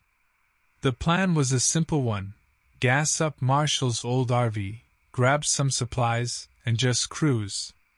It wasn't about getting anywhere fast, it was about seeing the sights, catching some rays, and maybe meeting some beach babes. We started driving south, windows down, music blasting, that classic rock that always makes you want to hit the open road. California offered everything we wanted: ocean views, stunning sunsets, a mix of sleepy beach towns and bustling cities. We even stumbled upon some cool surf spots that were a total surprise. One spot really stood out. I wish I could remember the name, but it was up in the northern part of the state. A little secluded, trees lining the sandy beach, and waves that were more like rolling swells than crashing breakers. We parked right there, ready to soak it all in. And for a while, it was paradise. We made camp, setting up a small grill, playing some cards, just the usual stuff to kill the afternoon. It was getting late, the last bit of sunlight dipping below the horizon, when things started to feel off. I don't know the right word for it. Maybe I just got paranoid being away from the familiar. First, I heard a rustling. It wasn't the breeze or the waves, but something in the brush that lined the sand. I'm not a skittish person, but my friends seemed oblivious, so I kept it on the down low for a bit. Then there was a snapping sound, louder this time. Like a dry, heavy branch breaking under someone's foot. I scanned the shadows under the trees. Now I was starting to get goosebumps. That's when I saw it, a pair of eyes reflecting the dim light from the fire. Just staring back at me. And not like deer eyes, or another animal. They were human. "Hey, fellas." I tried to keep my voice low. Something's out there. Marshall laughs, throwing his playing cards down.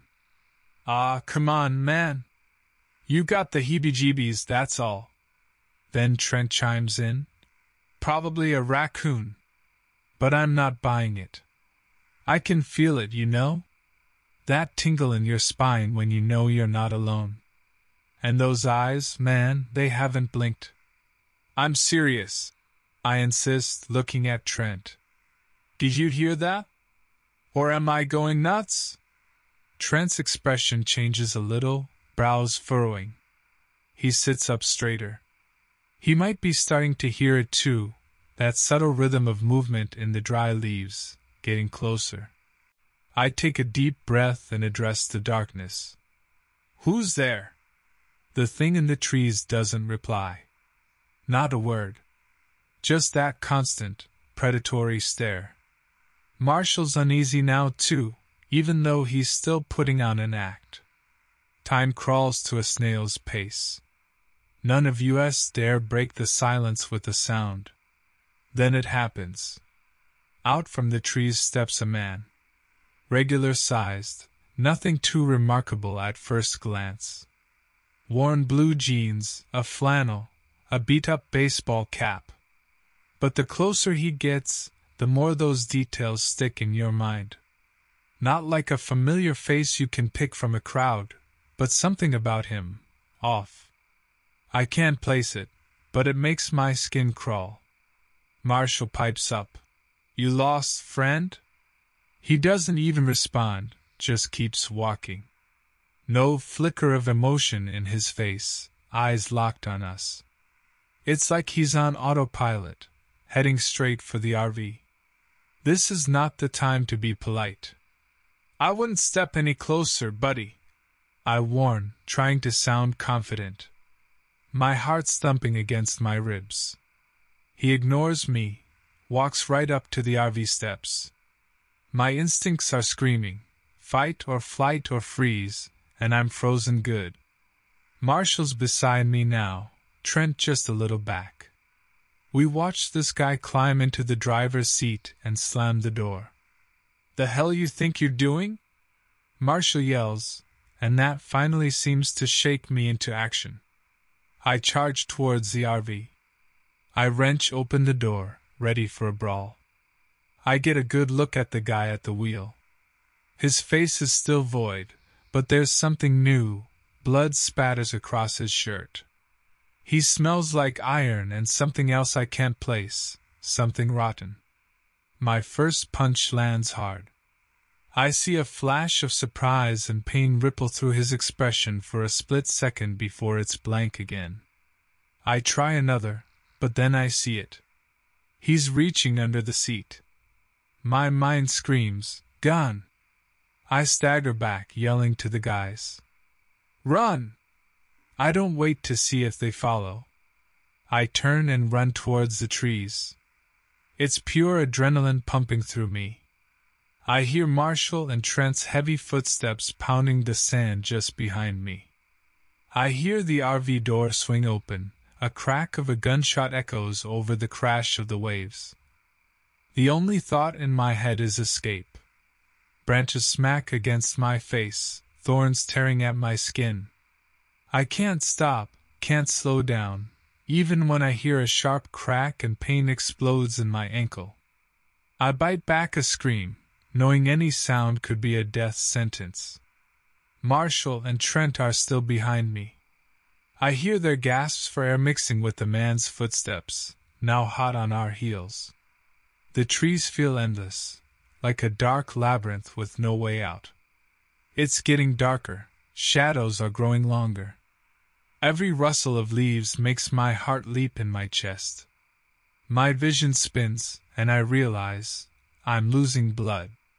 I stumble, hitting the ground hard. I can't risk losing them in the dark. With a burst of desperate energy, I yell, "Keep running! I'll catch up!" It's a lie, but maybe they'll buy it. Maybe it'll give them a fighting chance. Behind me, footsteps pause. I don't wait to see if the man heard me. Every ounce of adrenaline forces me back onto my feet. I limp ahead as quickly as I can, ignoring the growing numbness in my body. Ahead, a flicker of light breaks through the trees. I push harder, lungs burning, heart ready to explode, the image of that blood-covered shirt the only thing in my mind. Suddenly, I burst out onto a road. A real road, blacktop and gravel. For a split second, hope surges through me. But my relief is short-lived as I see it, the RV. Headlights are on, engine roaring. I yell, but the engine noise covers my desperate screams. And even if Marshall and Trent could hear me, it's too late. The man emerges beside me, breathing raggedly. He's not even looking at me anymore, focused on the RV speeding away. Something glints in his hand in the dim light. A knife. My mind races. There's nowhere to go, no one to help. It'll be me next. But just when I think I'm done for, I see a flash of movement from the RV. Trent's head pops out of the passenger's window. And in his hands, Marshall's shotgun. A shot rings out, shattering the night. The man stumbles, a grunt escaping his lips. The knife clatters to the ground. He scrambles, scrambling towards the trees, desperate to disappear back into the shadows. Before I can process it, the RV screeches to a halt beside me. "Get in!" Marshall yells. He's holding the shotgun, knuckles white, eyes blazing. I don't hesitate, dragging myself into the passenger seat. Trent peels away from the curb, tires spinning, sending dust up around us. We don't stop until we reach a highway. Then we just drive. No destination in mind, just further and further away. We find a rest stop hours later. It's well lit, a few parked trucks rumbling. A place where we could finally breathe, get our bearings. That's when I see the true extent of my injuries. Blood everywhere. My pants soaked through, my ankles swollen like a balloon. Marshall insists on patching me up. He cleans the wounds carefully. It stings like hell, but I know we don't have the luxury of a hospital. The unspoken question hangs heavy in the air. Who was that guy? But we're all too exhausted, too shaken, to try to make sense of any of it. In the morning, the news reports start to trickle in. A body found in the woods near that beach. Mugshots flash across the screen. Missing hikers, drifters, faces of people who disappeared without a trace. No match for the guy who attacked us. We report what we saw, what happened. But I know the cops don't believe the full story.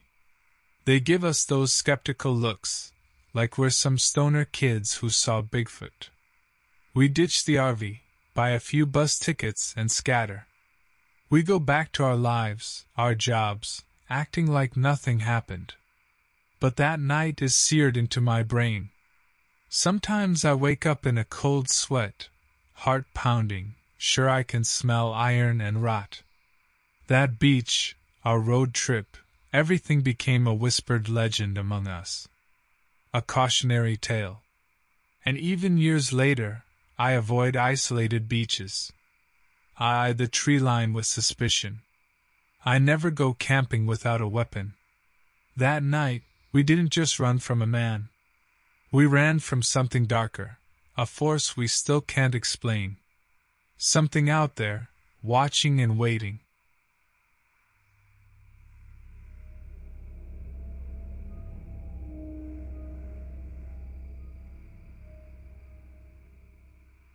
It was in '86 I decided to take that big cross-country road trip. You know, the whole find yourself thing. Me, my trusty RV, and an open highway. Figured I'd always loved the mountains, and what better place than the Appalachians for some stunning views. It wasn't all sunshine and rainbows, though. Those winding roads, the way the woods close in on you, it can get eerie fast, particularly when you're on your own. Found this old pull-off one day, figured it'd be a good spot to camp for the night. It looked abandoned, overgrown with weeds and a cracked asphalt path that led into the trees. Seemed peaceful enough at first. But the more I settled in, the more I got that feeling the hairs on the back of your neck standing on end. Not scared, exactly, just unsettled. Found an old picnic table near the woods. There were carvings all over it. You know, the stuff kids leave behind, lovers' initials, sloppy doodles. Except one carving caught my eye. Crudely etched the words, "Watch out." A chill ran through me. I shrugged it off, told myself it was probably some local jerk trying to creep people out. Night fell, heavy and dark. I made a campfire, trying to push the unsettling feeling out of my mind. That's when I heard it, a rustling from the tree line, like something large was moving through the brush. Figured it was probably a deer. But it kept getting closer, those unseen eyes on me. Then silence. "Anyone out there?" I called out, my voice sounding too small in the vastness of the woods. No response. I tossed another log on the fire, the crackle breaking through the oppressive quiet. My nerves were buzzing, but I just chalked it up to being alone in the dark. I mean, woods are full of weird noises, right? Suddenly, a flicker of motion at the edge of the firelight. A human figure emerged. My heart jumped. An older man, probably late 50s, ragged clothes. He was average height, stocky build, but it was his eyes that sent a wave of unease rolling over me. They were cold, empty. I tried to speak, but my mouth formed no words. The man just stood there, staring at me with those dead eyes.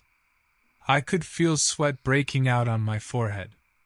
Then he moved. Not a lunge, more of a slow, steady walk towards the RV. I finally found my voice. "What do you want?" I yelled, trying to sound brave but mostly just freaking out. He held up a finger to his lips, motioning for silence. My mind raced. Was that a threat? Did he have a weapon? Did he have backup? I scanned the shadows behind him, expecting more figures to emerge. But he was alone. He gestured towards the RV, then pointed back at the picnic table, drawing a finger across his neck in a slow, chilling motion. Then he simply turned and walked back into the woods, disappearing as silently as he'd appeared. I blinked, my pulse pounding in my ears. Had that just happened?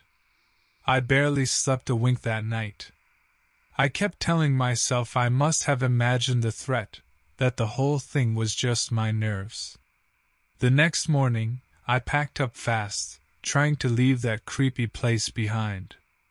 As I pulled out, I glanced back at the picnic table. Right there, freshly carved over the old warning, was a new one, my name, Jeremy. I hit the gas, gravel flying. Didn't stop until I crossed 2 state lines. I still don't know who that man was. Some backwoods hermit, a serial killer in the making? Whatever it was, that experience soured me on solo camping for good. Even now, sometimes I hear a rustling in the leaves, a footstep, and I think of that night. I see his face, those eyes, and the carving on the table.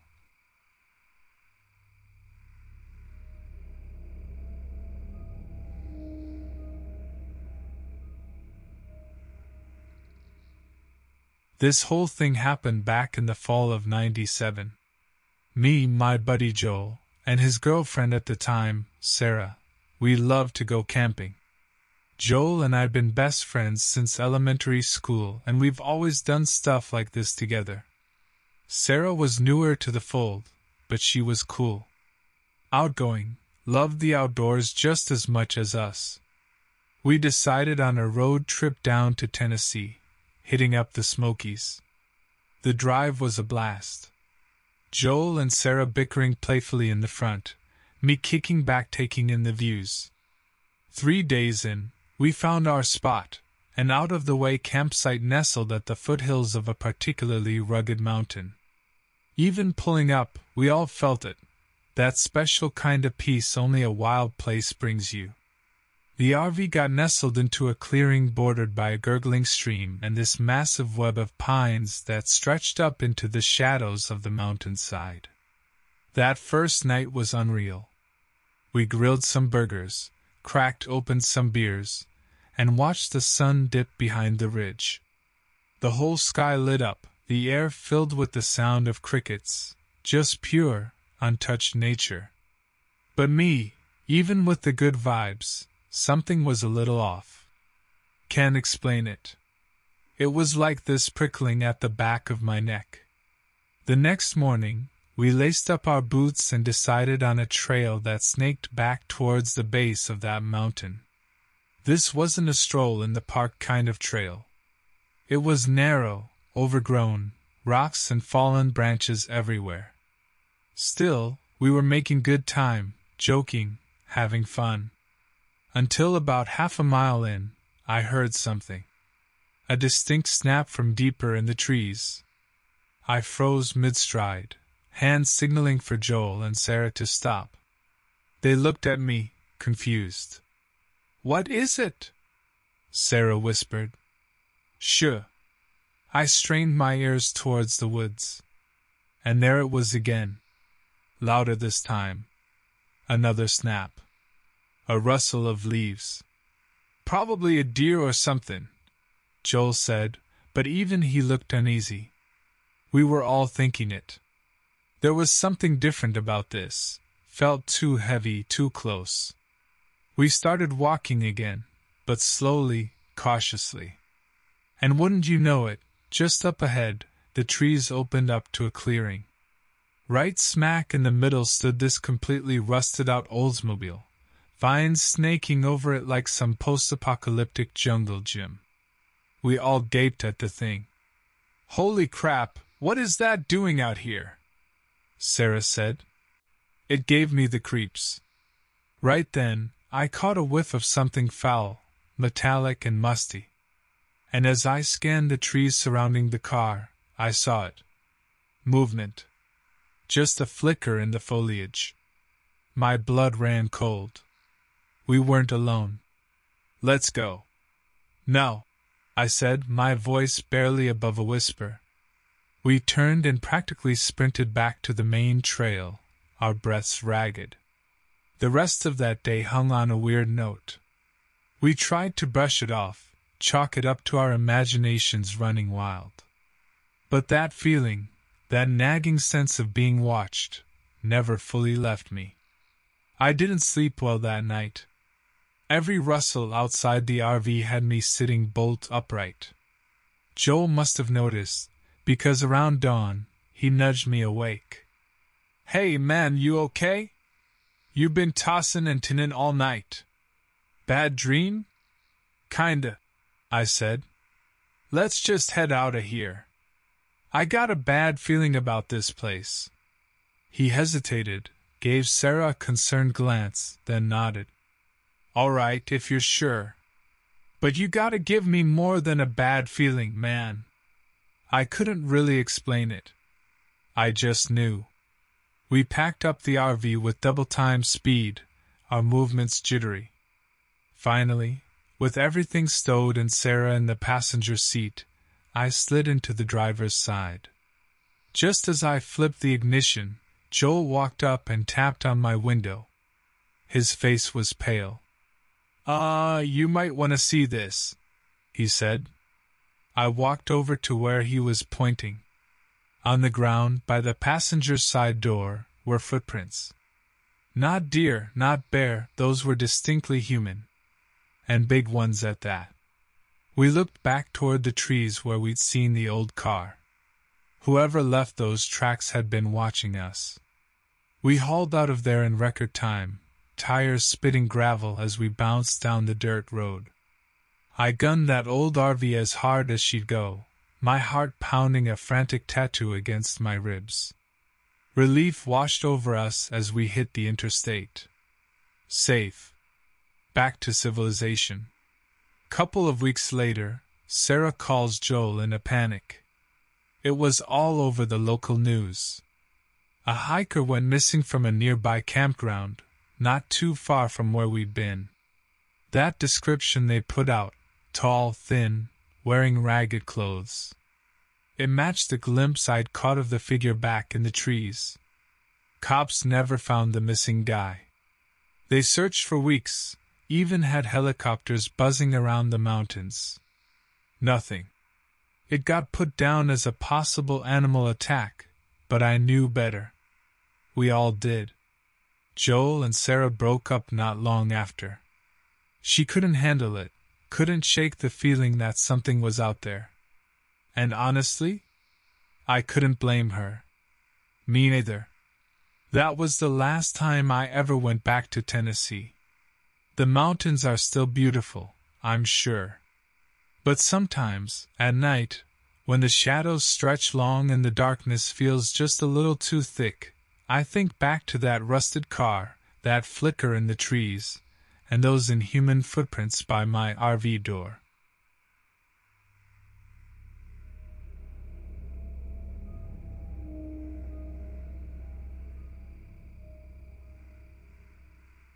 I was cruising north on the Pacific Coast Highway this weekend, my RV lumbering along the scenic route. My buddy Cade and I were stoked for a few nights of camping up in the Oregon wilderness. "Pull over for a second, dude," Cade groaned. "Think my breakfast burrito's making a break for freedom." I found a decent shoulder, and Cade clambered out, clutching at his stomach. The ocean stretched out wide and glassy, a few surfers bobbing around like seals waiting for a wave. Further out, a lone fishing boat chugged along the horizon. "You good, man?" I yelled out, cracking my window. "Yeah, just a wave of nausea. Probably should have skipped the extra hot sauce," he mumbled, leaning against the RV with a sickly pallor. Minutes later, he was gingerly climbing back in and I was easing back onto the highway. "You sure you don't want to find a rest stop and settle that stomach?" He shook his head grimly. "No, I'll tough it out." We drove for a while, the coastal forest blurring by. My phone buzzed with a text from my girlfriend. I glanced down and lost a second of focus. Thump. I jerked my head up, slamming the brake. Cade hit the dashboard. "What the hell?" he yelled, rubbing his forehead. "Something ran out. A deer?" I peered out the windshield, my heart pounding. Nothing. Not a flicker of movement in the dense undergrowth. "You okay?" I turned to look at Cade. He was pale, his eyes wide. I think I'm gonna hurl." He lurched for the door, fumbled with the handle, and stumbled outside just in time to paint the roadside bushes with the remains of his breakfast. I sighed, pulled over again, and grabbed a bottle of water from the cooler. As Cade rinsed his mouth out, I surveyed the road. Not another car in sight. It was unsettling. Even up here, you'd usually see a few vehicles passing by. I chalked it up to the early hour.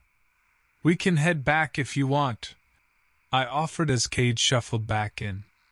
"This isn't worth getting sick over." "Nah, keep going. Few more hours and we can chill at the campsite. Some fresh air will do me good." I kept my speed low, trying to spot whatever had darted across the road, but saw nothing. Cade was quiet, hunched over with a pained expression. A few hours passed. My stomach started rumbling. Guess Cade's bad burrito had become contagious. When we finally reached the turnoff for our campsite, a rusted metal sign warned, "Wildcat Creek Campground, 12 miles.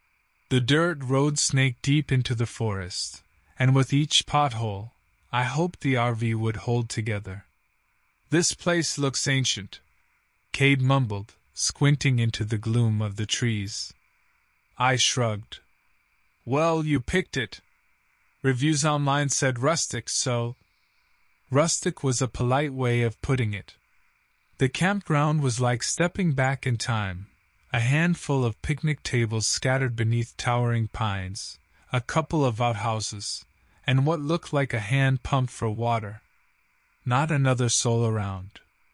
Guess we got the VIP treatment, whole place to ourselves, I joked, trying to lighten the mood.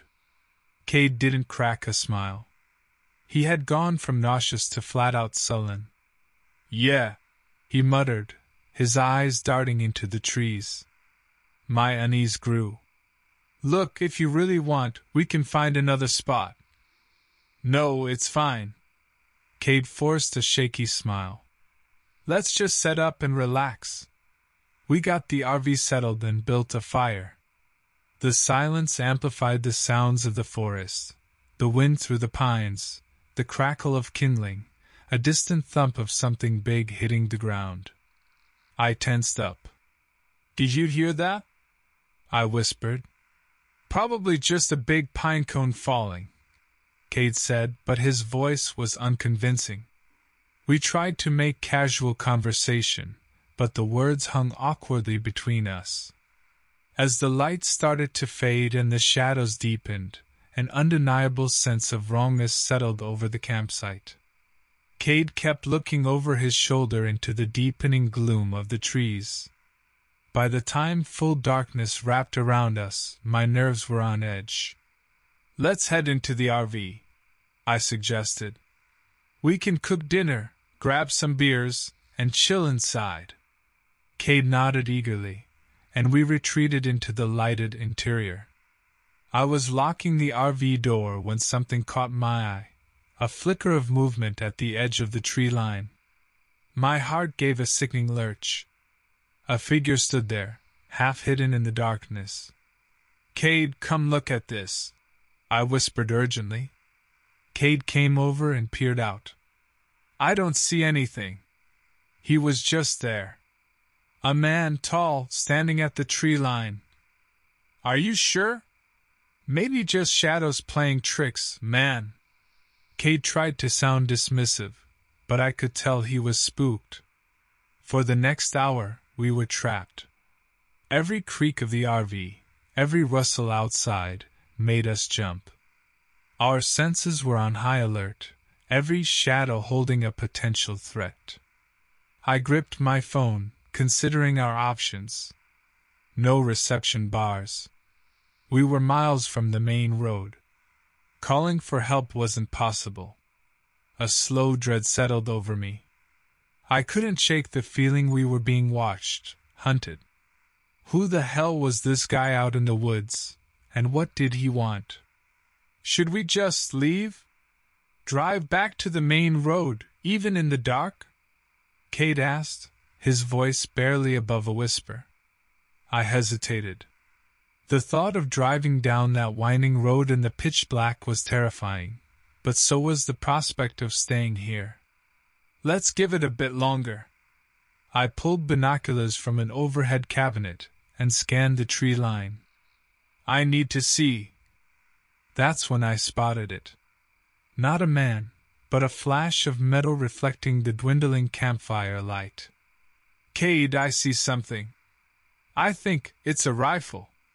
We both froze. He was out there, armed, and we were sitting ducks in this tin can of an RV. We have to do something, I said, panic edging into my voice. Maybe if we stay quiet, he'll move on. Cade whimpered, cowering against the wall. Suddenly, a sharp crack echoed through the night. The front right tire of the RV blew out, the vehicle rocking violently. We stumbled, grabbing onto the furniture to keep from falling. He shot the tire! He knows we're in here! Fear was a living thing, a monster clawing its way through my veins. We need a plan, I gasped, grabbing Cade by his arms and shaking him. He finally seemed to snap out of his frozen state. "Can we fight him? Do you have anything? A bat, a knife?" Cade frantically looked around. "Just kitchen knives and a flimsy tire iron." Even as I said it, I knew it was pointless. This guy was playing with us, toying with us like a cat and a mouse. His next gunshot took out the left rear tire. He was immobilizing us. The smell of burnt rubber filled the RV. "The back exit," Cade breathed. "Through the emergency window." It was our only shot. We scrambled to the back, fumbling with the rusty latch while the RV creaked ominously. Just as Cade squeezed through, I spotted a flicker of movement in the underbrush. "He's coming!" I screamed, clawing my way through the window. We landed on the ground, rolled, and then sprinted blindly through the trees. Branches whipped our faces, the darkness swallowing us whole.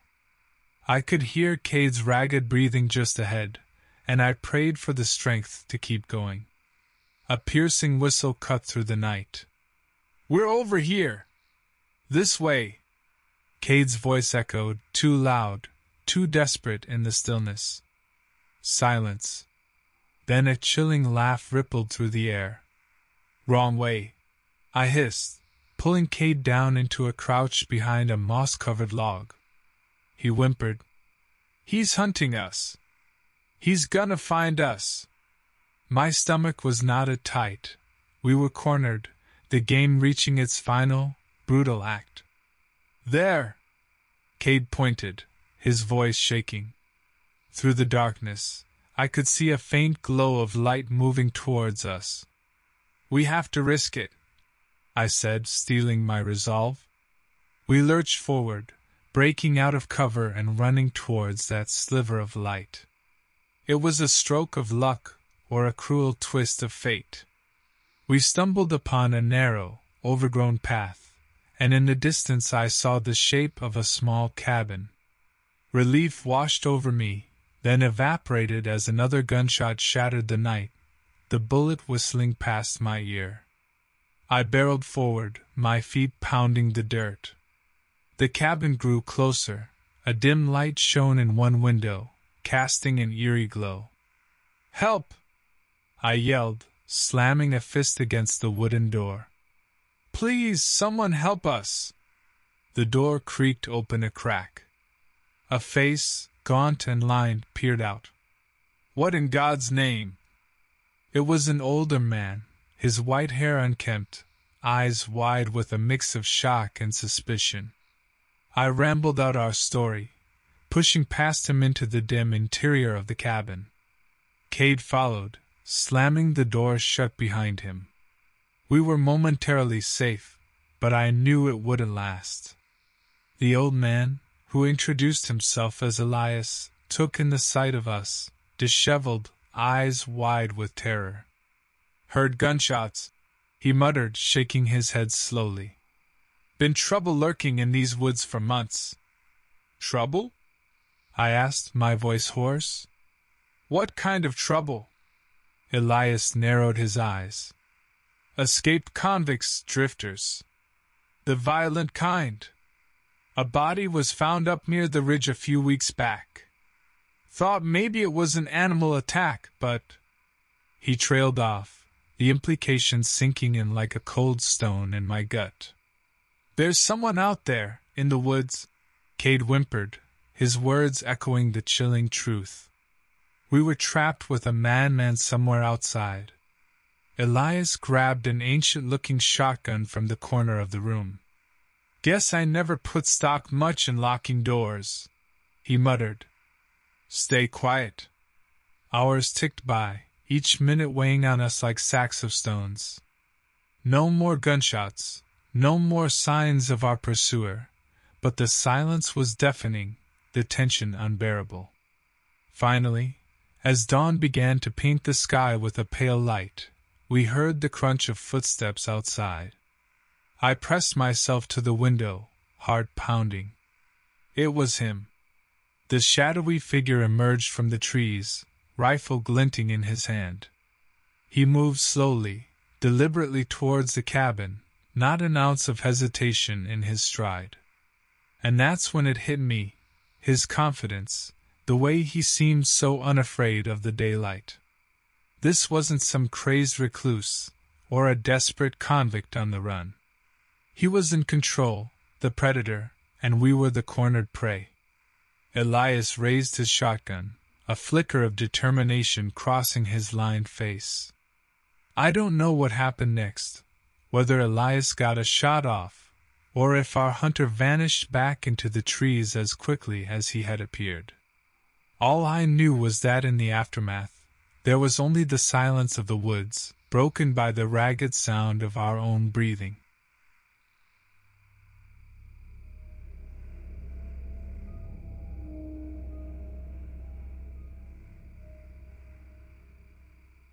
It's May, and I'm headed to Yosemite National Park, always been a dream of mine.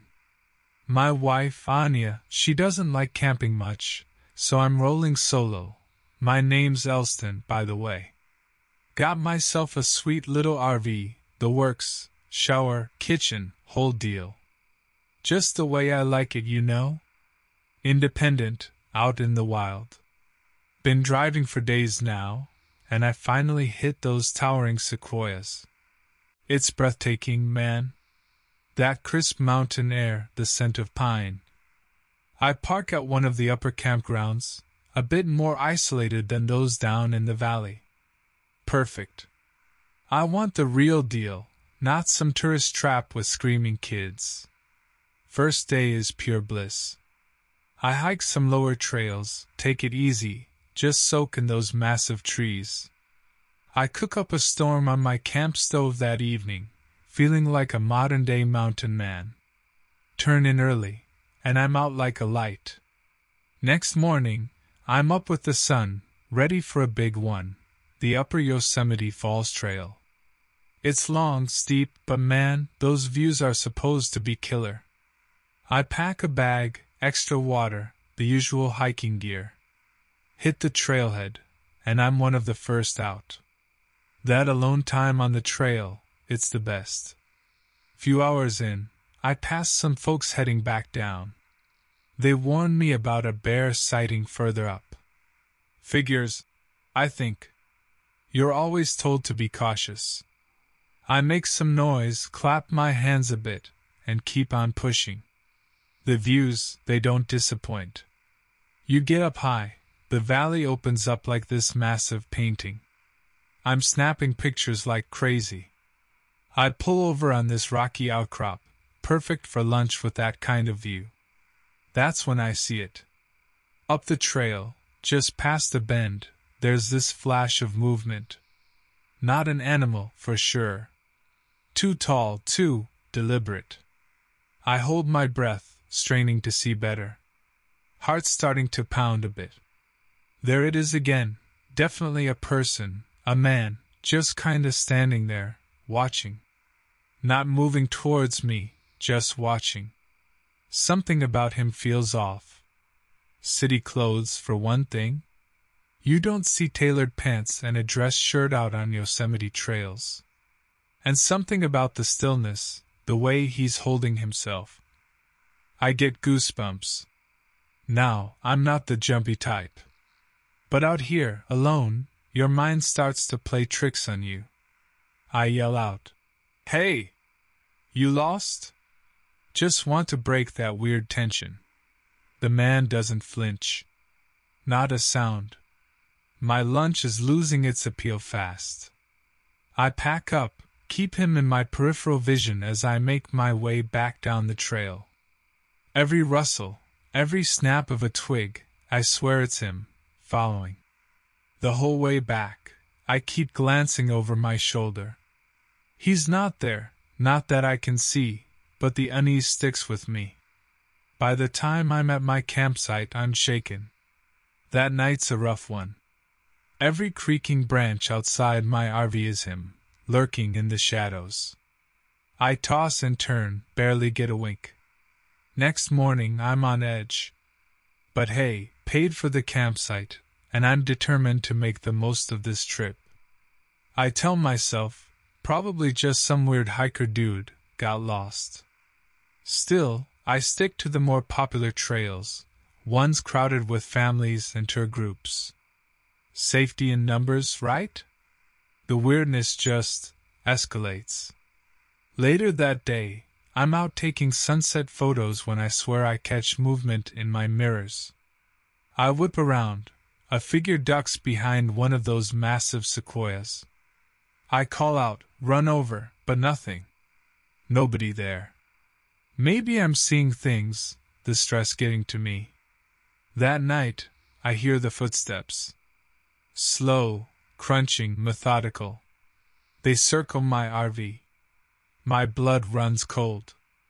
I grab my flashlight, throw open the door, and shine it into the darkness. Of course, there's nothing there. The next morning, I can't take it anymore. I break camp in record time. I don't care about the amazing hikes I still had planned. I'm not sleeping another night here with him out there. Whatever he is, stalker, creep, escaped convict, I don't know. I don't want to find out. As I'm driving down the mountain, I pass a ranger station.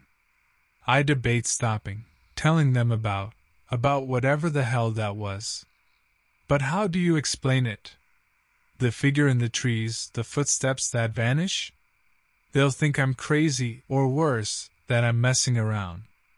I hit the road and don't look back. I'm miles away when my phone buzzes. It's Anya. Hey babe, you okay? Tried calling a few times, no signal?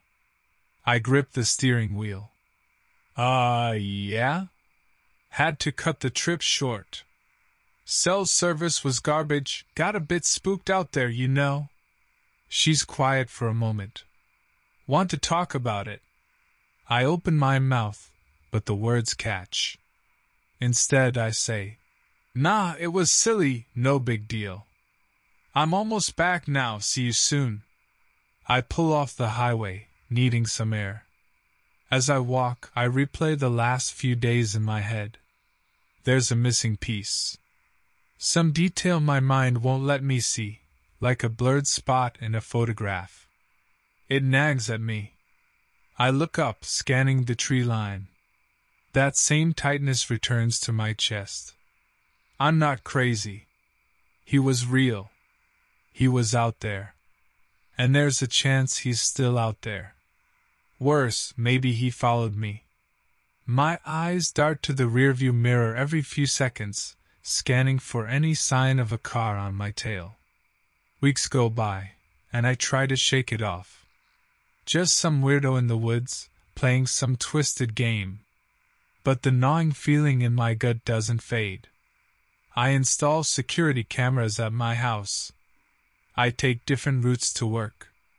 I can't look at a stand of trees without getting flashbacks. Anya notices. She worries, even when I try to play it off like nothing. Then, one day, a package arrives. No return address, just my name. My heart drops as I rip it open. Inside is a single Polaroid photo. It's my RV, parked at my campsite in Yosemite. And there, in the background, a blur in the tree line, it's him. The man in the tailored clothes. Watching. Anya's right there when I open it. I don't try to hide anything anymore. She gasps, puts her hand over her mouth. I just stare at the photo, speechless. The proof is in my shaking hands. We have to go to the police, she says, her voice firm. We do. Laying it all out for the officers is humiliating. They're patient, but skeptical. I know how it sounds, a shadowy figure, some grainy photo. But they humor me, take a statement, promise to look into it. I know that's cop speak for. Don't hold your breath. We head home that night under a heavy cloud. Nothing will come of the police report. He's a ghost, just like I first thought. Out there somewhere. Days turn into weeks, the tension hangs thick in our household. I jump at every shadow, every creak of the house at night. Anya, she tries her best to keep things normal, cheerful. But I see the worry in her eyes. She sleeps with a kitchen knife under the pillow, for God's sake. Then one morning, a news story breaks nationwide, a missing hiker. Last seen in Yosemite. The photo they flash, it's that same goddamn tailored shirt, those dress pants. Same build as the figure that haunted me. Suddenly, things aren't in my head anymore. The police are all over our place within the hour. The photo I have is evidence now, proof I wasn't crazy. They turn up reports of other missing hikers, disappearances stretching back years. It's him, has to be. He becomes a media sensation, the Yosemite stalker, they call him. Overnight, I'm the guy who got away, the one who lived to tell the tale. They have me on the local evening news recounting everything, the photo I'd received held up for the cameras. We go into protective custody for a while, moved around to some safe houses. The cops seem hopeful they'll catch him, use me as bait maybe. But I know better. He's too calculated, too careful. If he wanted me dead, I'd be dead. This is something else, a game of cat and mouse, only he knows the rules too. A year passes. Then another. The investigation goes cold. The media frenzy dies down. Life returns to a twisted sense of normalcy. I still skin crowds, certain I'll see that face again. Anya, she never really recovers. The fear lingers, even if she tries to hide it. The spark in our relationship, it's dimmed. Every so often, a new missing person case pops up near Yosemite. The pattern fits. They never find the bodies. I wonder how many more are out there, lost in those woods. Wonder how many times he's watched someone, picked his next target. Wonder if he's watching me now.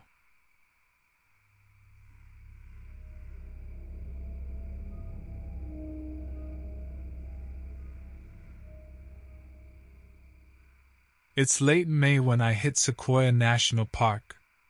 I'm Bramwell, by the way. Folks call me just Bram, mostly. Always had that itch to hit the road alone.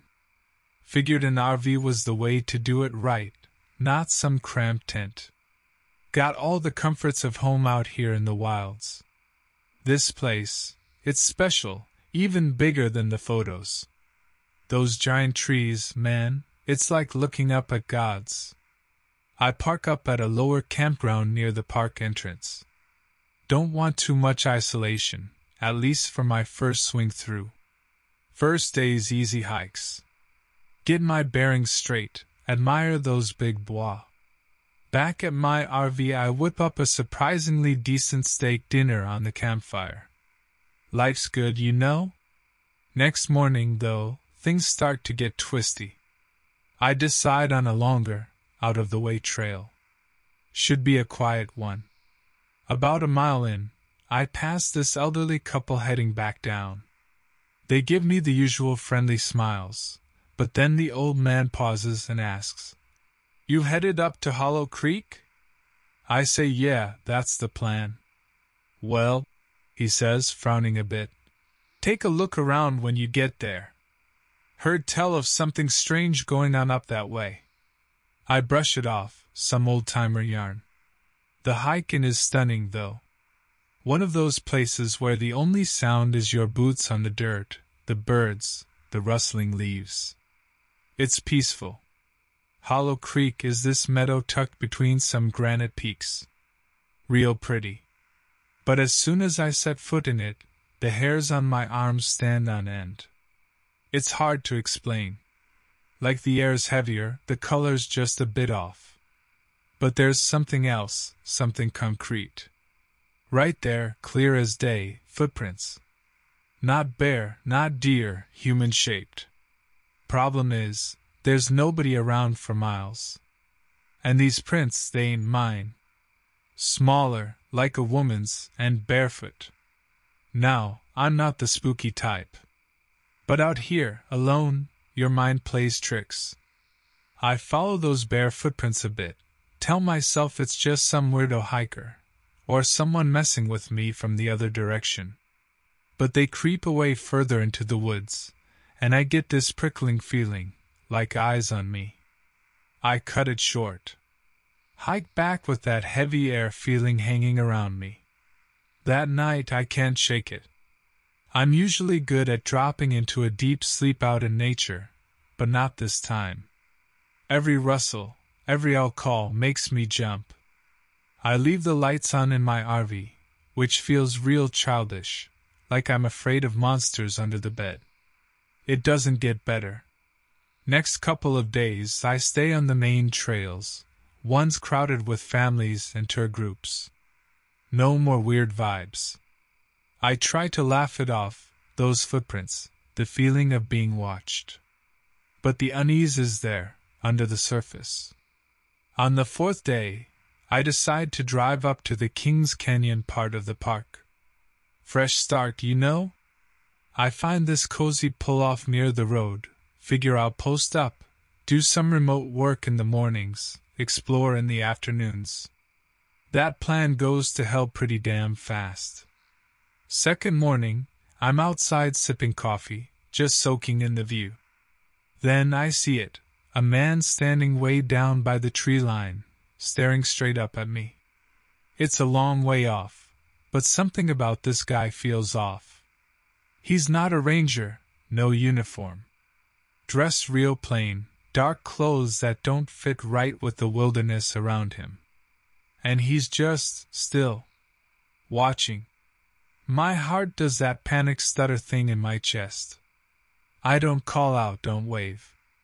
Just grab my coffee and ease myself back inside my RV, keeping an eye on him. He stays there, unmoving, for maybe a half hour. Then, he turns and melts back into the trees. I lock the RV up tight, sit there with my pulse doing its own crazy dance. Finally, I risk peeking out. He's gone. It's broad daylight. I tell myself he's gotta be another hiker or something. But I know that's a lie. I know he wasn't just passing by. That day and the next, I go full-blown recluse. I don't answer the door for the campground host when he stops by. I keep the shades down, feeling idiotic and paranoid. But there's this itch between my shoulder blades, like he's still out there. I debate packing up again, just getting the hell out, but the rational part of my brain wins out. What am I running from? Some oddball who likes staring at people? I pull myself together, take a deep breath. If he shows up again, I'll confront him, see what his deal is. The next morning, I wake to a sound so faint I almost don't register it. A knock on the window beside my bed. I sit bolt upright, heart pounding hard enough to shake the whole damn RV. There he is, pressed up against the glass. Not some lost hiker. Not some weirdo. It's the same guy. He's older than I thought. Lean, with a weathered face, shaved head gleaming in the sun. His eyes are dark, intense.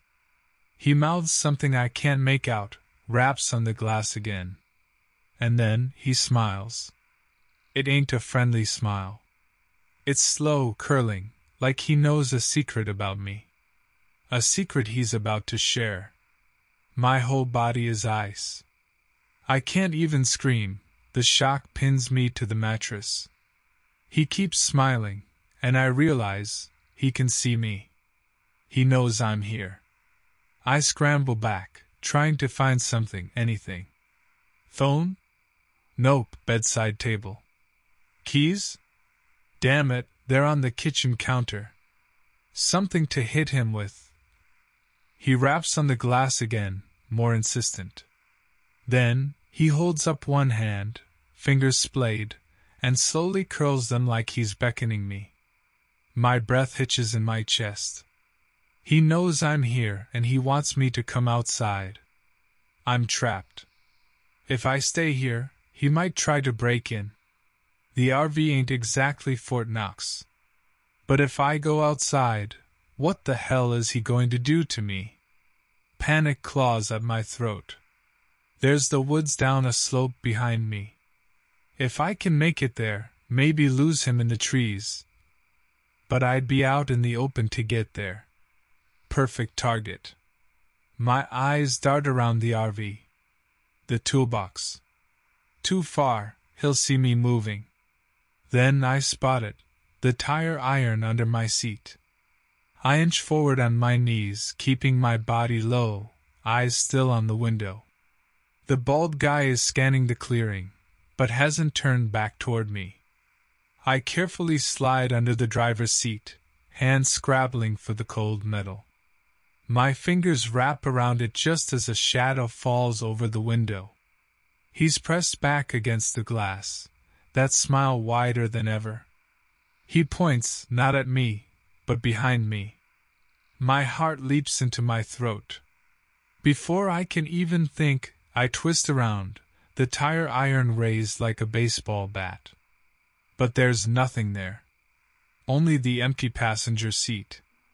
Then, a heavy thud on the roof, like a sack of rocks has been dropped. The RV shakes. I whimper, my vision going white hot. He's climbed up top. There's nowhere to run. I huddle under the dashboard, clutching that tire iron with white knuckles. I'm sobbing now, big gasping breaths that seem to fill the whole RV. I hear a scraping sound as he moves across the roof, then another thud as he jumps to the front. My lungs are on fire. I'm gonna hyperventilate and pass out, and this is how it ends. Not fighting back, not trying, but just cowering like a dog. Then that rage sparks. Not terror, but pure, blistering anger. At him, at myself. I'm not gonna be another victim in another damn news story. I'm not dying curled up in a ball in my fancy tin can. Clenching the tire iron, I shove myself out from under the dashboard. The bald guy has reappeared at the window, and he's messing with the lock, trying to get the door open. Without a second thought, I hurl myself at him, screaming bloody murder. The window shatters, the tire iron connects. I feel the solid impact against bone as he bellows in surprise.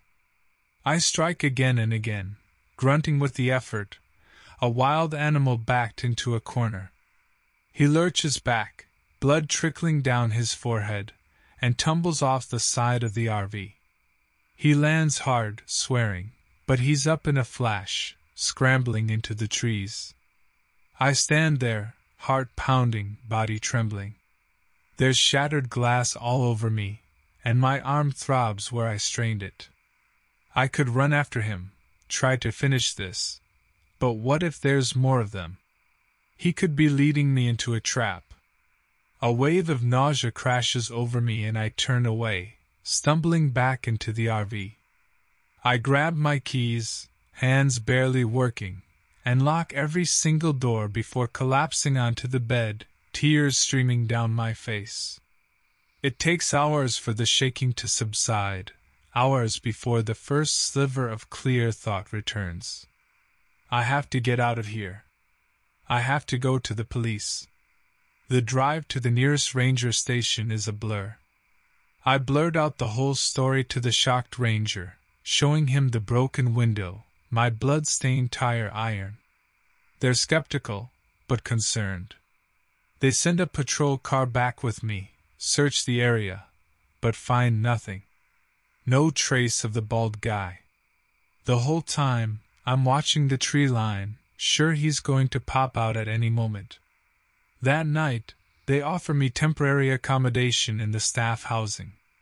But even surrounded by people, I can't sleep. The woods outside the window feel like they're crawling, filled with eyes. They investigate. Run my plates, my history. Turns out I'm clean, but that doesn't explain a damn thing. They call neighboring parks, see if anyone else matches my description of the bald guy. There's a few oddball characters, hermits, poachers, but no solid leads. They tell me to go home. That I'm probably on edge after some weird experience, that these things happen in the wilderness.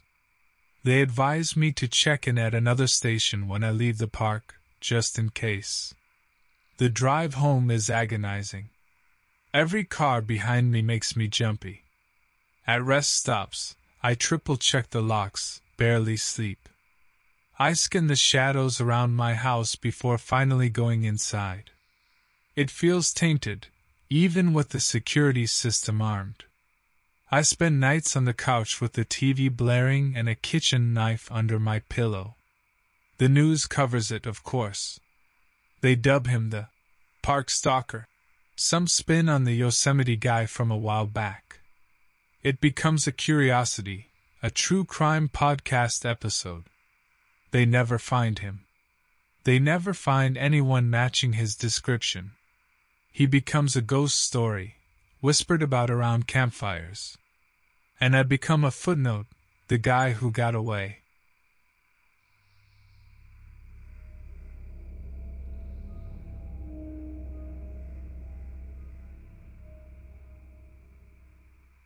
I'm in the Ozarks in Arkansas this trip.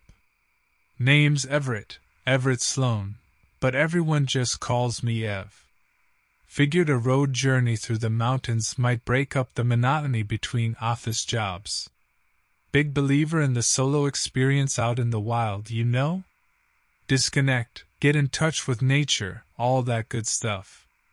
First few nights are smooth sailing. Park my RV at those designated campgrounds, mingle a bit with the families and the retirees. I've even got one of those portable campfire pits. Break it out as the sun sets, maybe roast some marshmallows. It's real wholesome out there. Then I decide to seek out a more isolated spot. See, I hear these stories online about backcountry boondocking. Folks parking for the night at the edge of national forests. Figured I'd give it a whirl, get a taste of that real off-the-grid life. Turns out, finding a good boondocking spot ain't easy. Most of the pull-offs are narrow, uneven, right up against the highway. After a couple frustrating hours, I find this dusty track winding deeper into the trees. Perfect. I bump along it until I reach a clearing with a fire ring. Someone's been here before. Good enough for me. As I'm settling in, it strikes me how quiet it is. I mean, I expected quiet. But this is different. No crickets, no frogs down by the creek, not even the rustle of critters in the leaves. Just silence hanging in the air, heavy as a blanket. I shake it off. Must be the change in elevation, probably messing with my ears. That night, I cook up a solid dinner, the works, steak, potatoes, got the whole deal going. Afterward, I kick back in my camping chair and just take it all in. Stargazing out here, it's unreal. No light pollution, those stars are popping. I must doze off, 'cause the next thing I know, I'm awake with a jolt. It's pitch black, the fire's died down, and I'm cold, deep in my bones. And there's that silence again, but amplified. It's like the air's been sucked out of the forest. Then I see them, two eyes, glowing in the darkness across the clearing. At first, I think it's an animal, deer maybe. But these eyes, they're too high, and too intelligent. Whatever it is, it's big. I grab the flashlight off my camp table, shine it out towards the eyes. And what I see, it ain't no deer.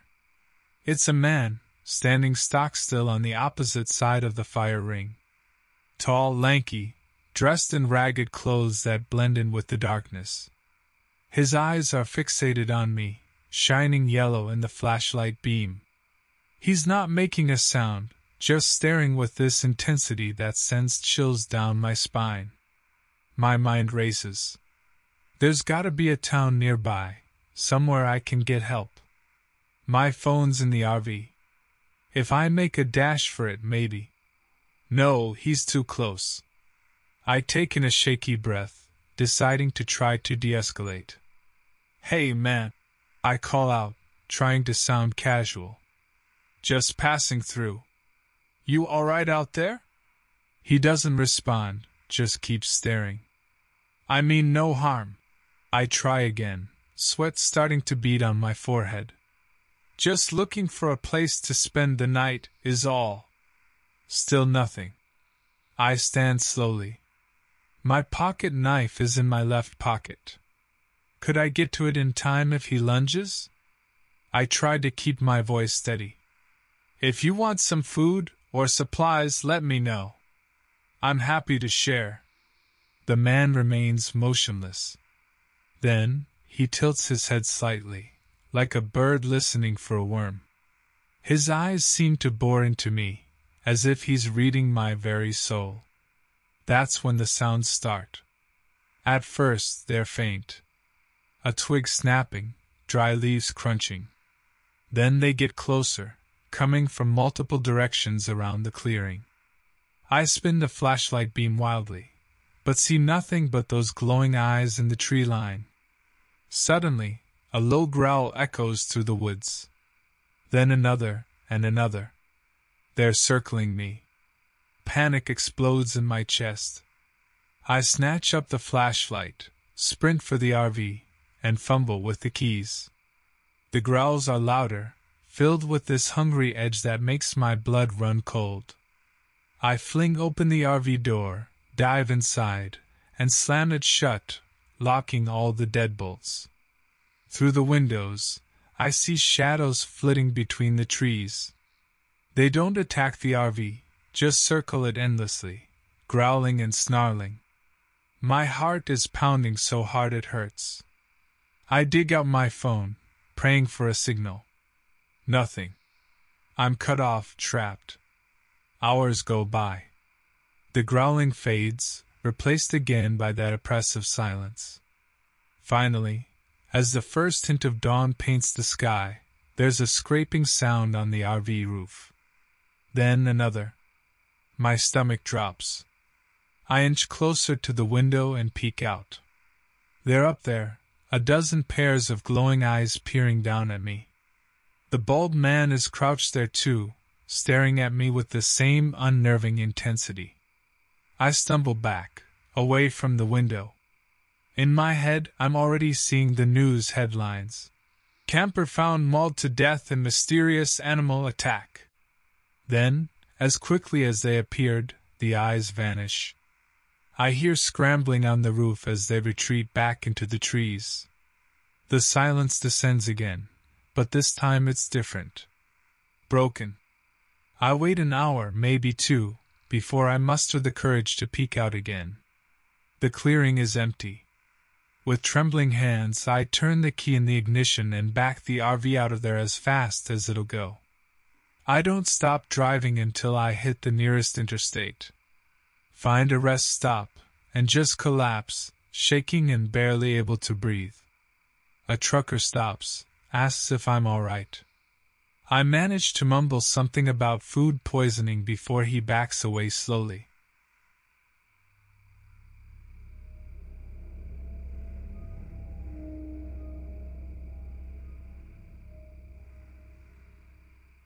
I was on a month-long RV trip through the Northwest. My name's Ezekiel, by the way. Just me, the wide-open road, and the comforting rumble of that big diesel engine beneath my feet. It was my kind of peace, especially after the mess of a divorce I'd just been through. This particular evening found me parked on the edge of the Malheur National Forest in Oregon. It was a remote spot, the kind I prefer. Not a designated campsite, just a wide dirt pull-off along the highway. Sun was dipping below the tree line, painting the sky with streaks of pink and orange. It was downright beautiful. I stepped out of the RV, beer in hand, and breathed in the crisp mountain air. That's when I heard it, The faint sound of snapping twigs off in the woods. I shrugged it off at first. Could be anything, right? Plenty of critters roam these parts. But then I heard it again, a bit closer this time. Suddenly, I wasn't so relaxed. I scanned the darkening tree line, heart quickening in my chest. Nothing. I told myself to chill out. It was probably just my post-divorce nerves running a little high. Still, something felt off. I took a cautious step back toward the RV, keeping my eyes peeled for any sign of movement. That's when I saw the first flicker of light through the trees. Firelight. My gut clenched. There shouldn't have been anyone else out here, let alone a damn campfire this close to the road. My mind raced. Was it just some fellow camper? Could be, but something didn't add up. Why not set up camp closer to the pull-off? Why be tucked away in the woods?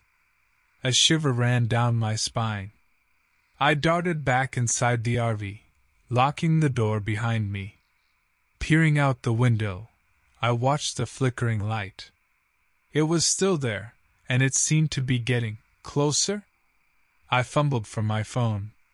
No signal. Of course not. My stomach dropped. Then I remembered the handgun I kept under the driver's seat. A relic from my ex-wife's gun-net days, but I was starting to be grateful for her paranoia. My shaking hands loaded the gun.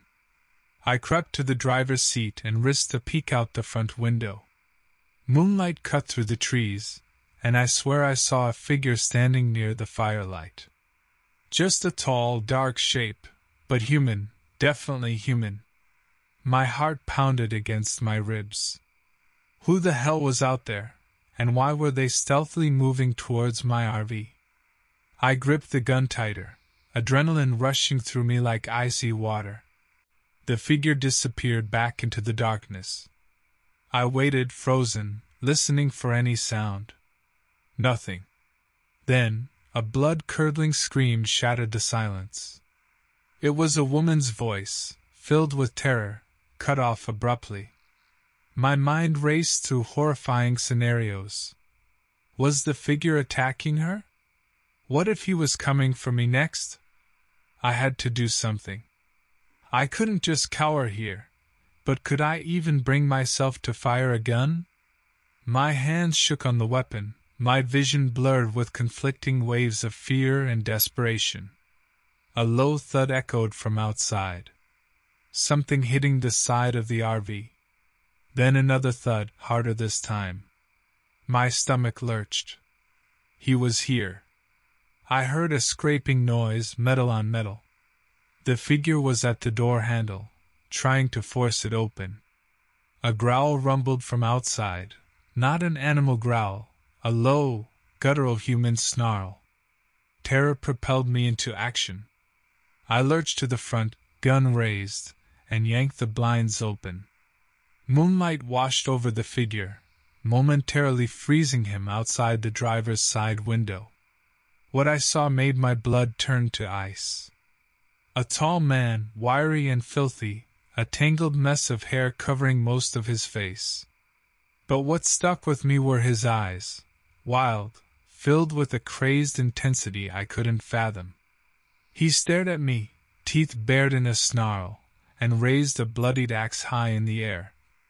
He swung that axe down in a vicious arc, shattering the driver's window. Glass exploded inward, peppering my face. I screamed and flinched back, dropping the gun to the floor. Desperation clawed inside me. I had to get out of here. The filthy man's face twisted into a grotesque smile, one hand reaching into the broken window, fumbling for the door latch. On instinct, I scrambled across the seat, throwing myself at the passenger door. With a curse, I ripped it open, tumbling out onto the dirt road. I was up and running before my brain fully registered what I was doing, adrenaline pushing me into blind flight. Behind me, the man roared in frustration, stumbling out of the RV after me. The woods were pitch black, the towering trees like monstrous claws reaching out in the night. My breath burned in my lungs, my legs pumped, fear propelling me forward. I didn't know where I was going, just that I couldn't stop. He was gaining on me. I could hear his rasping breath and the thud of his footsteps closing in. Panic fueled me. I couldn't let him catch me, couldn't let him take me like he did that woman. A sob tore from my throat. Why did I have to run into this sicko on my trip? What the hell was he even doing out here? A root snagged my foot, and I went sprawling to the ground, a cry escaping me as I braced for impact. The forest floor was cold and damp against my skin, the smell of pine needles sharp in my nostrils. I rolled onto my back, expecting to see the man towering over me, axe raised. Nothing. Just the faint outline of tree branches against the dimly lit sky. Had I lost him?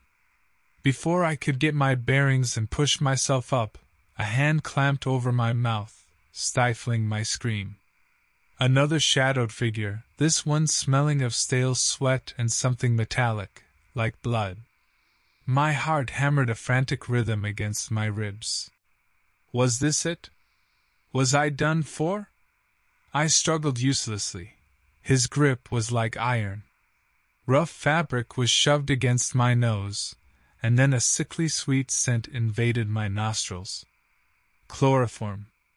My mind screamed in protest, the world swirling dizzily as my thrashing movements slowed. My eyes fluttered, blackness encroaching from all sides. When I opened my eyes, the world was tilting and throbbing. Pain pulsed through my skull as I tried to sit up, only to find my wrists and ankles bound to a rough wooden chair. My muddled brain tried to make sense of my surroundings.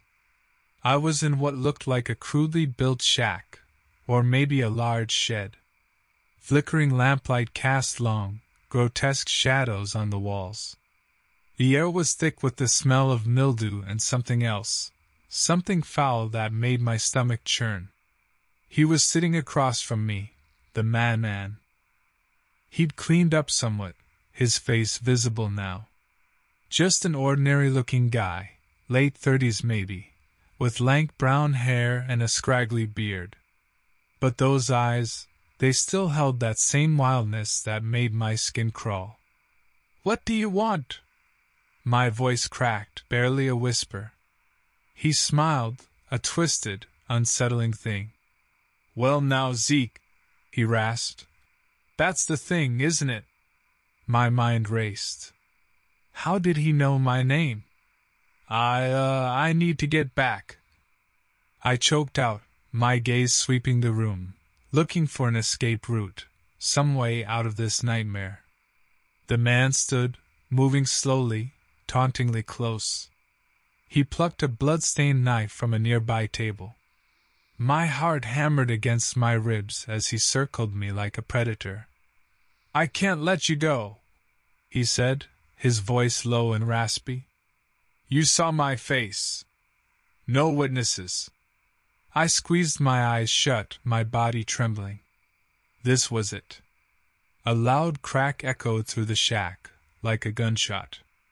The man shrieked, his knife clattering to the floor. He staggered, gripping a bloodied wound on his shoulder.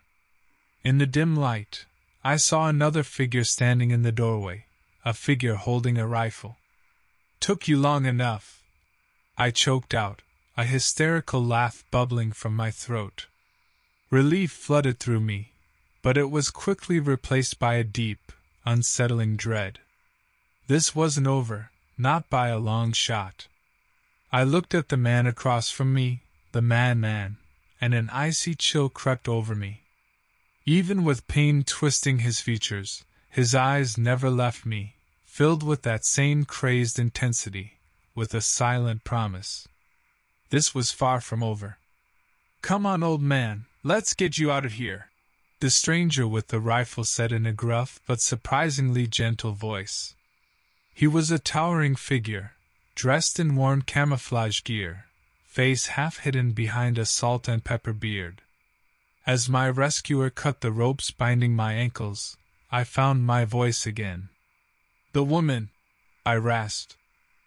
There was a woman out there, he attacked her."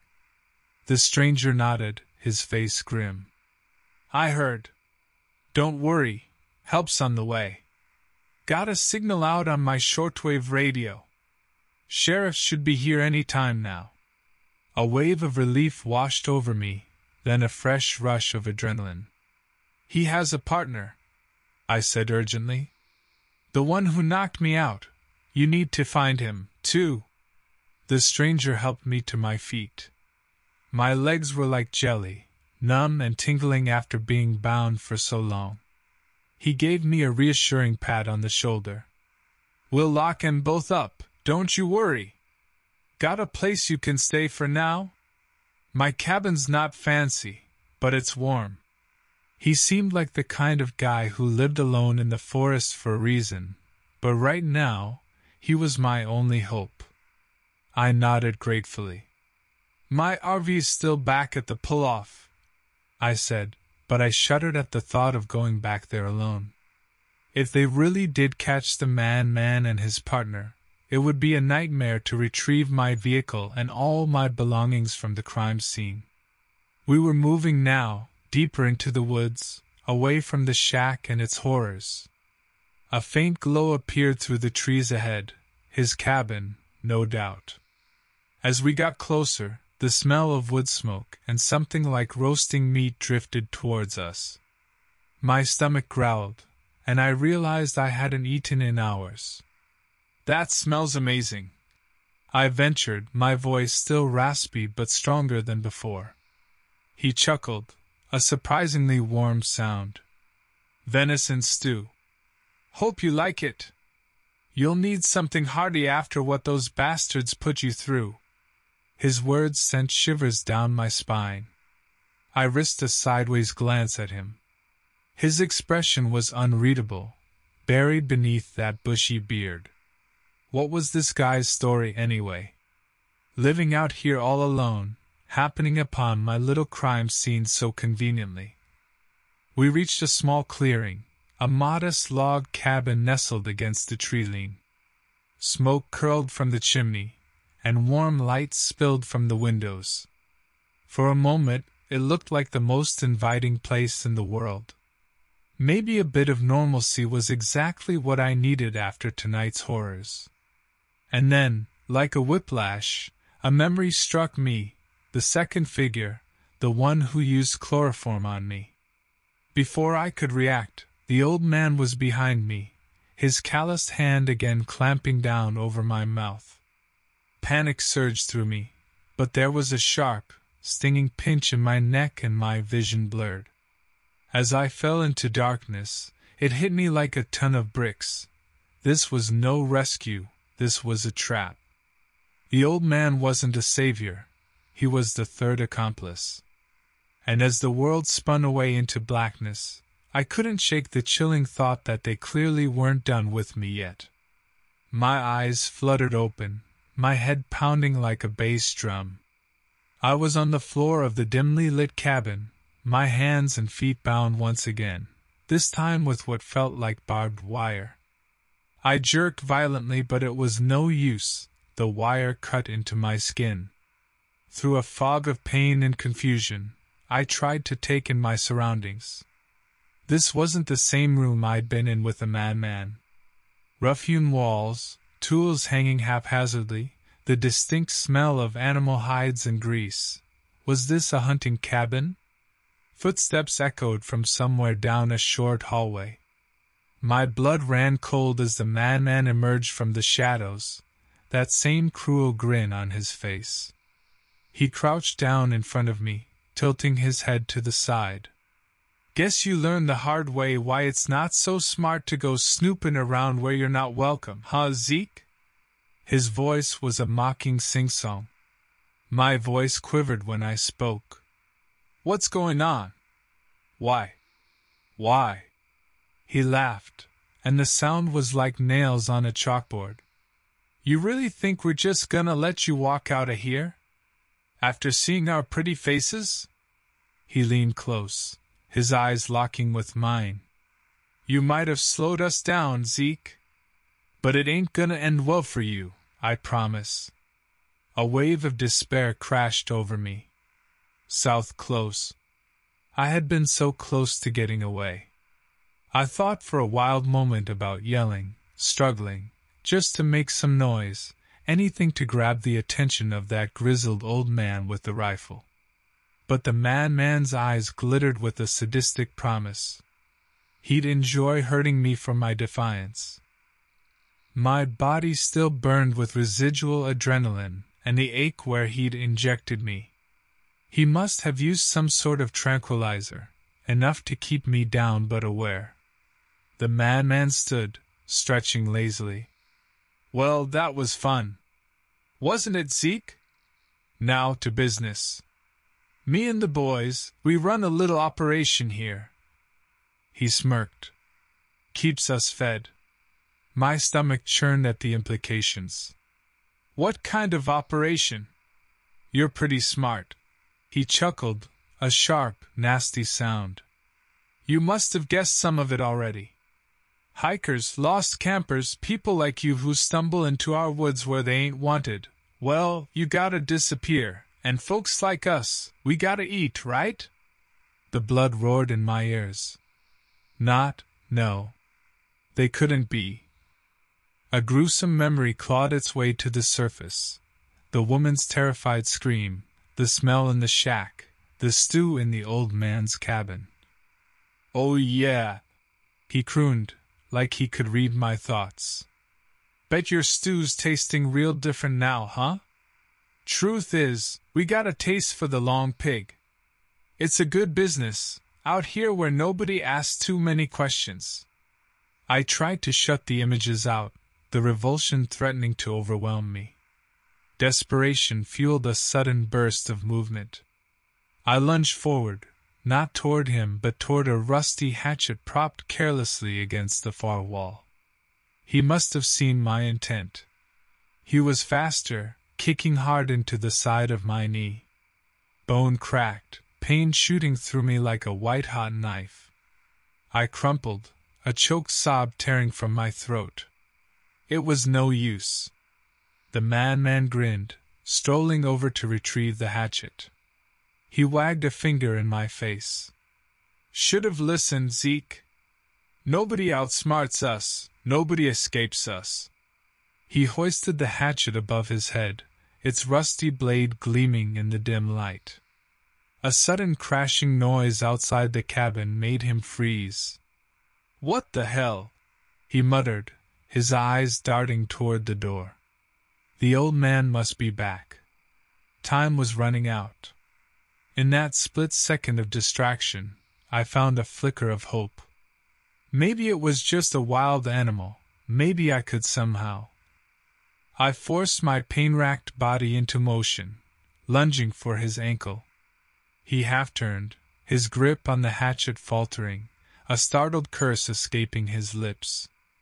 I pulled hard. He lost his balance, tumbling toward the floor. The hatchet flew from his hand and skidded across the rough wooden floorboards.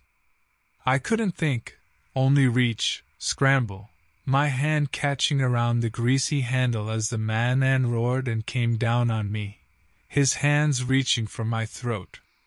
I swung with everything I had left, a desperate, half-blind surge of movement. The hatchet bit into his shoulder, a sickening crunch of bone and flesh. Blood spattered across me as he screamed, a howl of rage and pain. I scrambled backward, my vision blurring as I pulled myself toward the door, my body a screaming mass of agony. Behind me, I could hear the madman scrambling, roaring curses. Stumbling out of the cabin, I fell to my knees. Cold night air filled my lungs as I panted, the pain in my knee almost unbearable.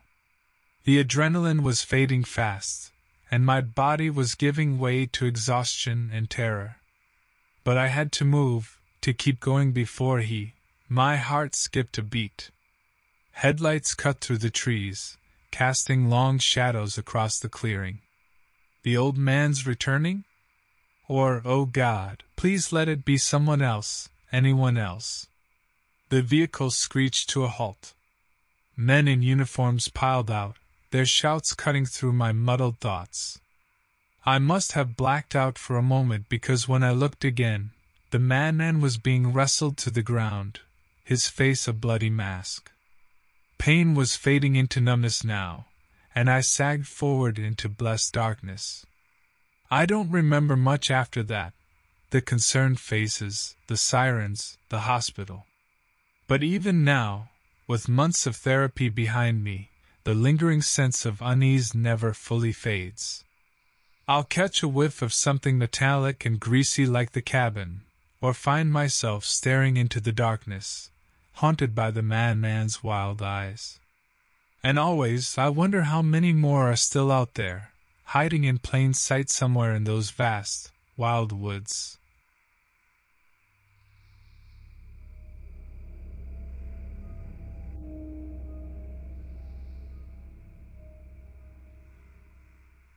The drive went from road trip to nightmare somewhere along the desolate highways of Wyoming. This was my first big solo RV trip, a way to cope with the messy end to a long marriage, and honestly, it had been great so far. I'm Arden, by the way. Nice to meet you, considering the circumstances and all. Anyway, I took a tip from a kindly gas station attendant about a scenic spot off the beaten path. Said it was popular with locals, tucked away and serene by a little-known lake. It was beautiful. Aspen trees shimmered gold and the lake was like a giant mirror framed by snow-tipped mountains. I set up camp in a secluded clearing and even managed to catch a decent-sized trout for dinner. By the time the last embers died in my campfire, full darkness had settled. And that's when it hit me just how isolated I was up here. Silly, I know, but the night sounds were magnified, rustling leaves, an owl's eerie hoot, even the tiny splash of a fish in the lake. I'm not usually a jumpy person, but the creeping unease had me triple-checking that my RV doors were locked. I woke with a jolt to a sound I can only describe as wrong. Like dry branches snapping, but close. Too close. My heart pounded in my chest. I peeked out the window, moonlight throwing long, twisted shadows across the forest floor. Nothing. Yet I couldn't shake the feeling I was being watched. I tried to ignore it, chalk it up to my own nerves. Until I saw it, a flicker of movement just at the edge of the tree line. My breath caught in my throat. It was just a silhouette. A tall, lanky figure, hunched over slightly, but undeniably human. He was staring directly at my RV. Panic kicked in. Who was out here this far out? Why was he watching me? I scrambled for my phone on the nightstand nose signal. Figures. I had a small handgun for emergencies, but I didn't even know where the damn thing was. I took a shuddering breath, forcing myself to assess the situation. If I stayed in the RV, I was a sitting duck. But out in the open, he'd know exactly where I was. I had to at least try to get away. Easing the RV door open, I made a break for the nearest clump of trees. I heard him behind me, his footsteps strangely muffled on the soft soil, like they were barely there. He was closing in fast. I stumbled, falling against the rough bark of a pine and scraping my knee. Pain shot through me. He was practically on me now, his raspy breathing echoing in the night. A hand reached out in the darkness, long fingers wrapping around my ankle. I kicked out, my scream tearing through the silence. He let out a hiss of pain, his grip loosening. My heart pounding, I scrambled to my feet. I had to get back to the RV, had to find my gun. I ran, blinded by tears and fear, branches whipping at my face. Reaching the clearing, I saw the silhouette standing directly in front of my RV. He had beaten me. Desperation fueled me. Then I saw a glint of metal beside the RV door. My fishing pole. I charged towards it, snatching it up and swinging it hard, the sturdy graphite tip connecting with a sickening thunk. He stumbled back, a surprised grunt escaping him.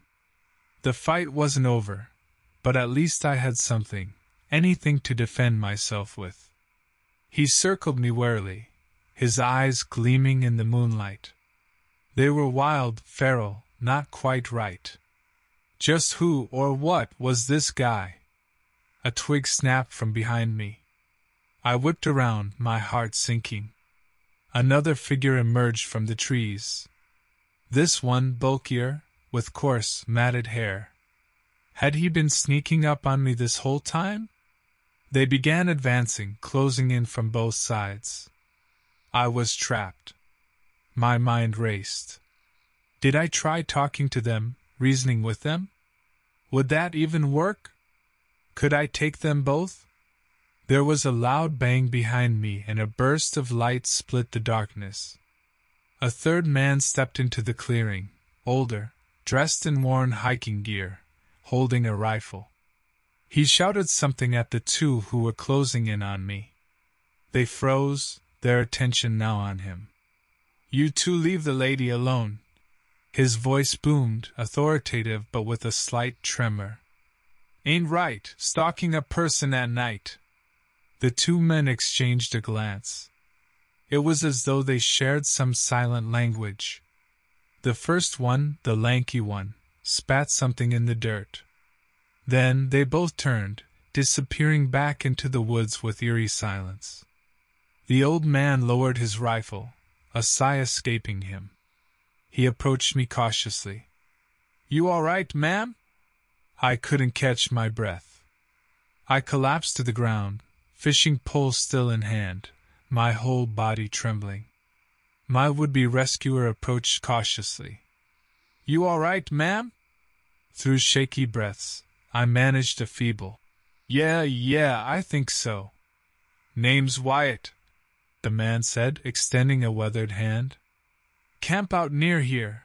Heard some yelling. Figured I'd check it out." I accepted his help, standing on wobbly legs. He shone a flashlight around the clearing, then towards the woods. "No sight of them now. Bunch of cowards preying on a woman alone." He shook his head in disgust. "Who?" My voice came out as a hoarse rasp. "Who were they?" Wyatt frowned. "Hard to say. Couple of transients, likely. Drifting types set up camp out in the backwoods and tend to cause trouble. Could be they got the idea to rob you, saw you were alone. Or could be something else." His words sent a shiver down my spine. "Something else? Like what?" We walked back to my RV. It felt safe, solid after the terror of the woods. Wyatt insisted on staying until dawn, keeping watch outside while I tried to get some rest inside. Every creak, every rustle of leaves sent a surge of adrenaline through me. Sleep was impossible. The next morning, Wyatt helped me pack up my campsite. "Best you get back to the main road, ma'am. Town's not too far, should be able to get a cell signal and call the sheriff." He gave me an assessing look. "You look plumb done in after all that. Get yourself a hot meal and a motel room, rest up proper." I couldn't argue. He was right. I was barely holding it together. I thanked him profusely. But as I drove away, I couldn't shake the feeling that I hadn't seen the last of those men. The way the lanky one looked at me before they left, it wasn't fear, it was more like disappointment.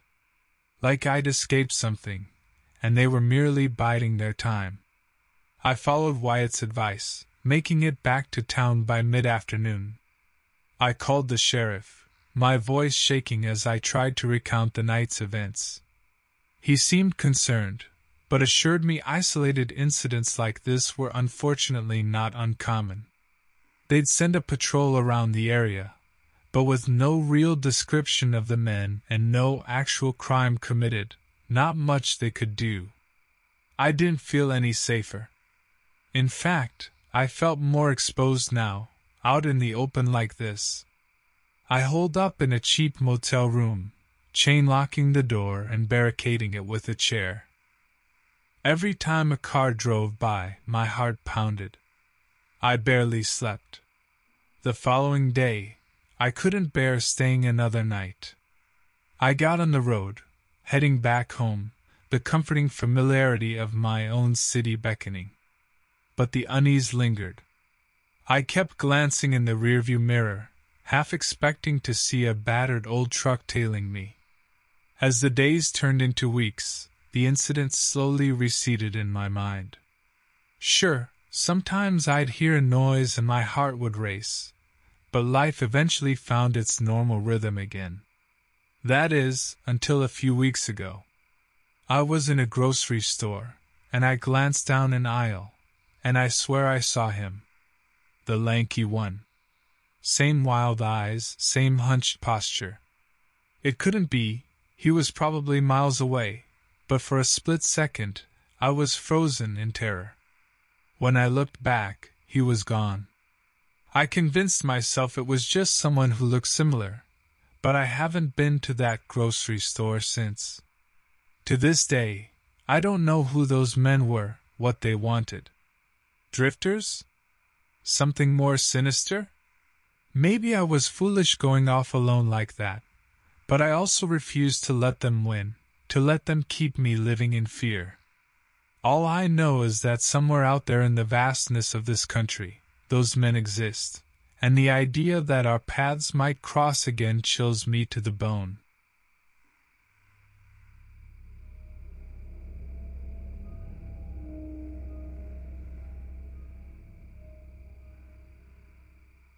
I remember back in September, maybe 3 years ago now.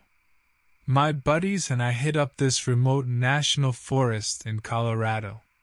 See, Rylance is a big outdoorsy type, you know, beard down to his belly button, all the flannel. He had this whole trip planned out, a big loop through some of the park's less traveled areas. Us? We're all mostly just in it for the beer and bad jokes after a good, long hike. Me, well, I'm Ezra. You'd probably call me a nature enthusiast. Like if there's a pretty view, I'm there, but leave out that whole sleeping on the ground part. Luckily, I've got an RV, so it's like camping on cheat mode, yeah? Way I figure it, the forest doesn't care how you experience it, as long as you pack out your trash. Anyways, this trip was different. I swear, right from the start, the whole place felt off. Not like scary ghost stories. Off, more like an itch you can't scratch. You know those nature documentaries where the music gets all suspenseful when the lion's about to pounce? It was kinda like that vibe. We made camp near this old, dried-up creek bed on our first night. It was supposed to be a quick setup, hike out the next day sort of deal. Rylance was already fussing about making good time, but something just didn't sit right with me. There's this saying, listen to your gut. Well, mine was doing a full tap dance routine. Around dinner time, we all started to hear it. A low rustling, like leaves, but way too loud and concentrated. We'd shine our lights out in the trees, but nothing. Rylance and Jonas start cracking jokes about Bigfoot and werewolves. Honestly, I'd have preferred either one of those at that point. Now, let me describe this place. The trees are kinda thick, but mostly those tall, skinny pines, not much undergrowth. You could see a good distance in there if you really looked. Problem is, the way the shadows fell once it got dark, well, let's just say your mind starts playing some tricks. After the rustling stopped, things got real quiet, that heavy kind of quiet that only happens way out in the boonies. and then we heard something else. It was faint at first, like a dry cough coming from deeper in the trees. Rylance stood up, holding his lantern high. "Hey there, who's out?" "Nothing. Not a sound." "Probably a deer or something, man," Jonas said, but his voice was a bit tight. We stayed by the fire, getting more and more on edge with every minute. No one wanted to admit it, but the deer theory was sounding mighty thin at this point. Whatever was out there, it was watching us. Even over the crackling of the fire, I could hear it, that raspy breathing, getting closer. Jonas let out a shaky laugh. "Well, this is just perfect, isn't it? Lost in the woods, and Bigfoot's about to come for dessert." Then we saw them. Well, not them exactly, just the eyes. Two low to the ground, reflecting the firelight back at us like yellow marbles. And they were moving, circling us just beyond the edge of the light. Rylance swore. "Get the rifle, Ezra." I was already halfway to the RV. Thing is, I'm not the hunting type. Gun was mostly there for emergencies, and man, were we knee-deep in an emergency right about now. Got it off the rack, hands shaking like crazy. I stumbled back outside, Rylance and Jonas already standing back to back, scanning the darkness. "Where is it?" Rylance's voice was strained but steady. "I don't... wait there." I pointed towards a gap in the trees where I saw those damned eyes flash again. Just for a split second, I saw a shape too. Bigger than a wolf, and lanky, moving too fast to be any natural animal I knew of. I raised the rifle, trying to get a clear shot while my heart hammered against my ribs. Rylance yelled, "No! Wait for a sure." The thing was out in the open, and Lord, it was awful. I don't know how to say it any other way. Fur patchy, skin that looked too tight over two sharp bones. Its head, twisted wrong, like an owl, but with teeth filling an unnaturally wide mouth. The gun barked in my hands, the kick nearly taking me off my feet. It let out a screech, like metal against metal, and disappeared back into the blackness. For a few seconds, all we could hear was our own ragged breathing. Then, more of those coughs and wheezes started up, this time from multiple directions. "We gotta move! Now!" Rylance barked out. "Ezra, get in the RV, start it!" Chaos after that. Fumbling with the keys, the engine finally roaring to life, headlights cutting a path through the darkness. Rylance and Jonas jumped in, yelling at me to floor it. I did, tearing down a narrow dirt road, branches scraping against the sides of the RV. I looked in the rearview mirror. Those yellow eyes were following, bobbing in and out of sight between the trees. They weren't giving up, not by a long shot. I kept driving, the gas pedal practically through the floor. I don't know how long it took, but eventually, we broke out of the dense forest onto the main highway. Those eyes never reappeared, and we didn't stop till we were back in civilization. Now, folks say I must have imagined the whole thing. Bad case of the nerves, being out in the middle of nowhere. Maybe, but those eyes, and that awful, rasping breathing.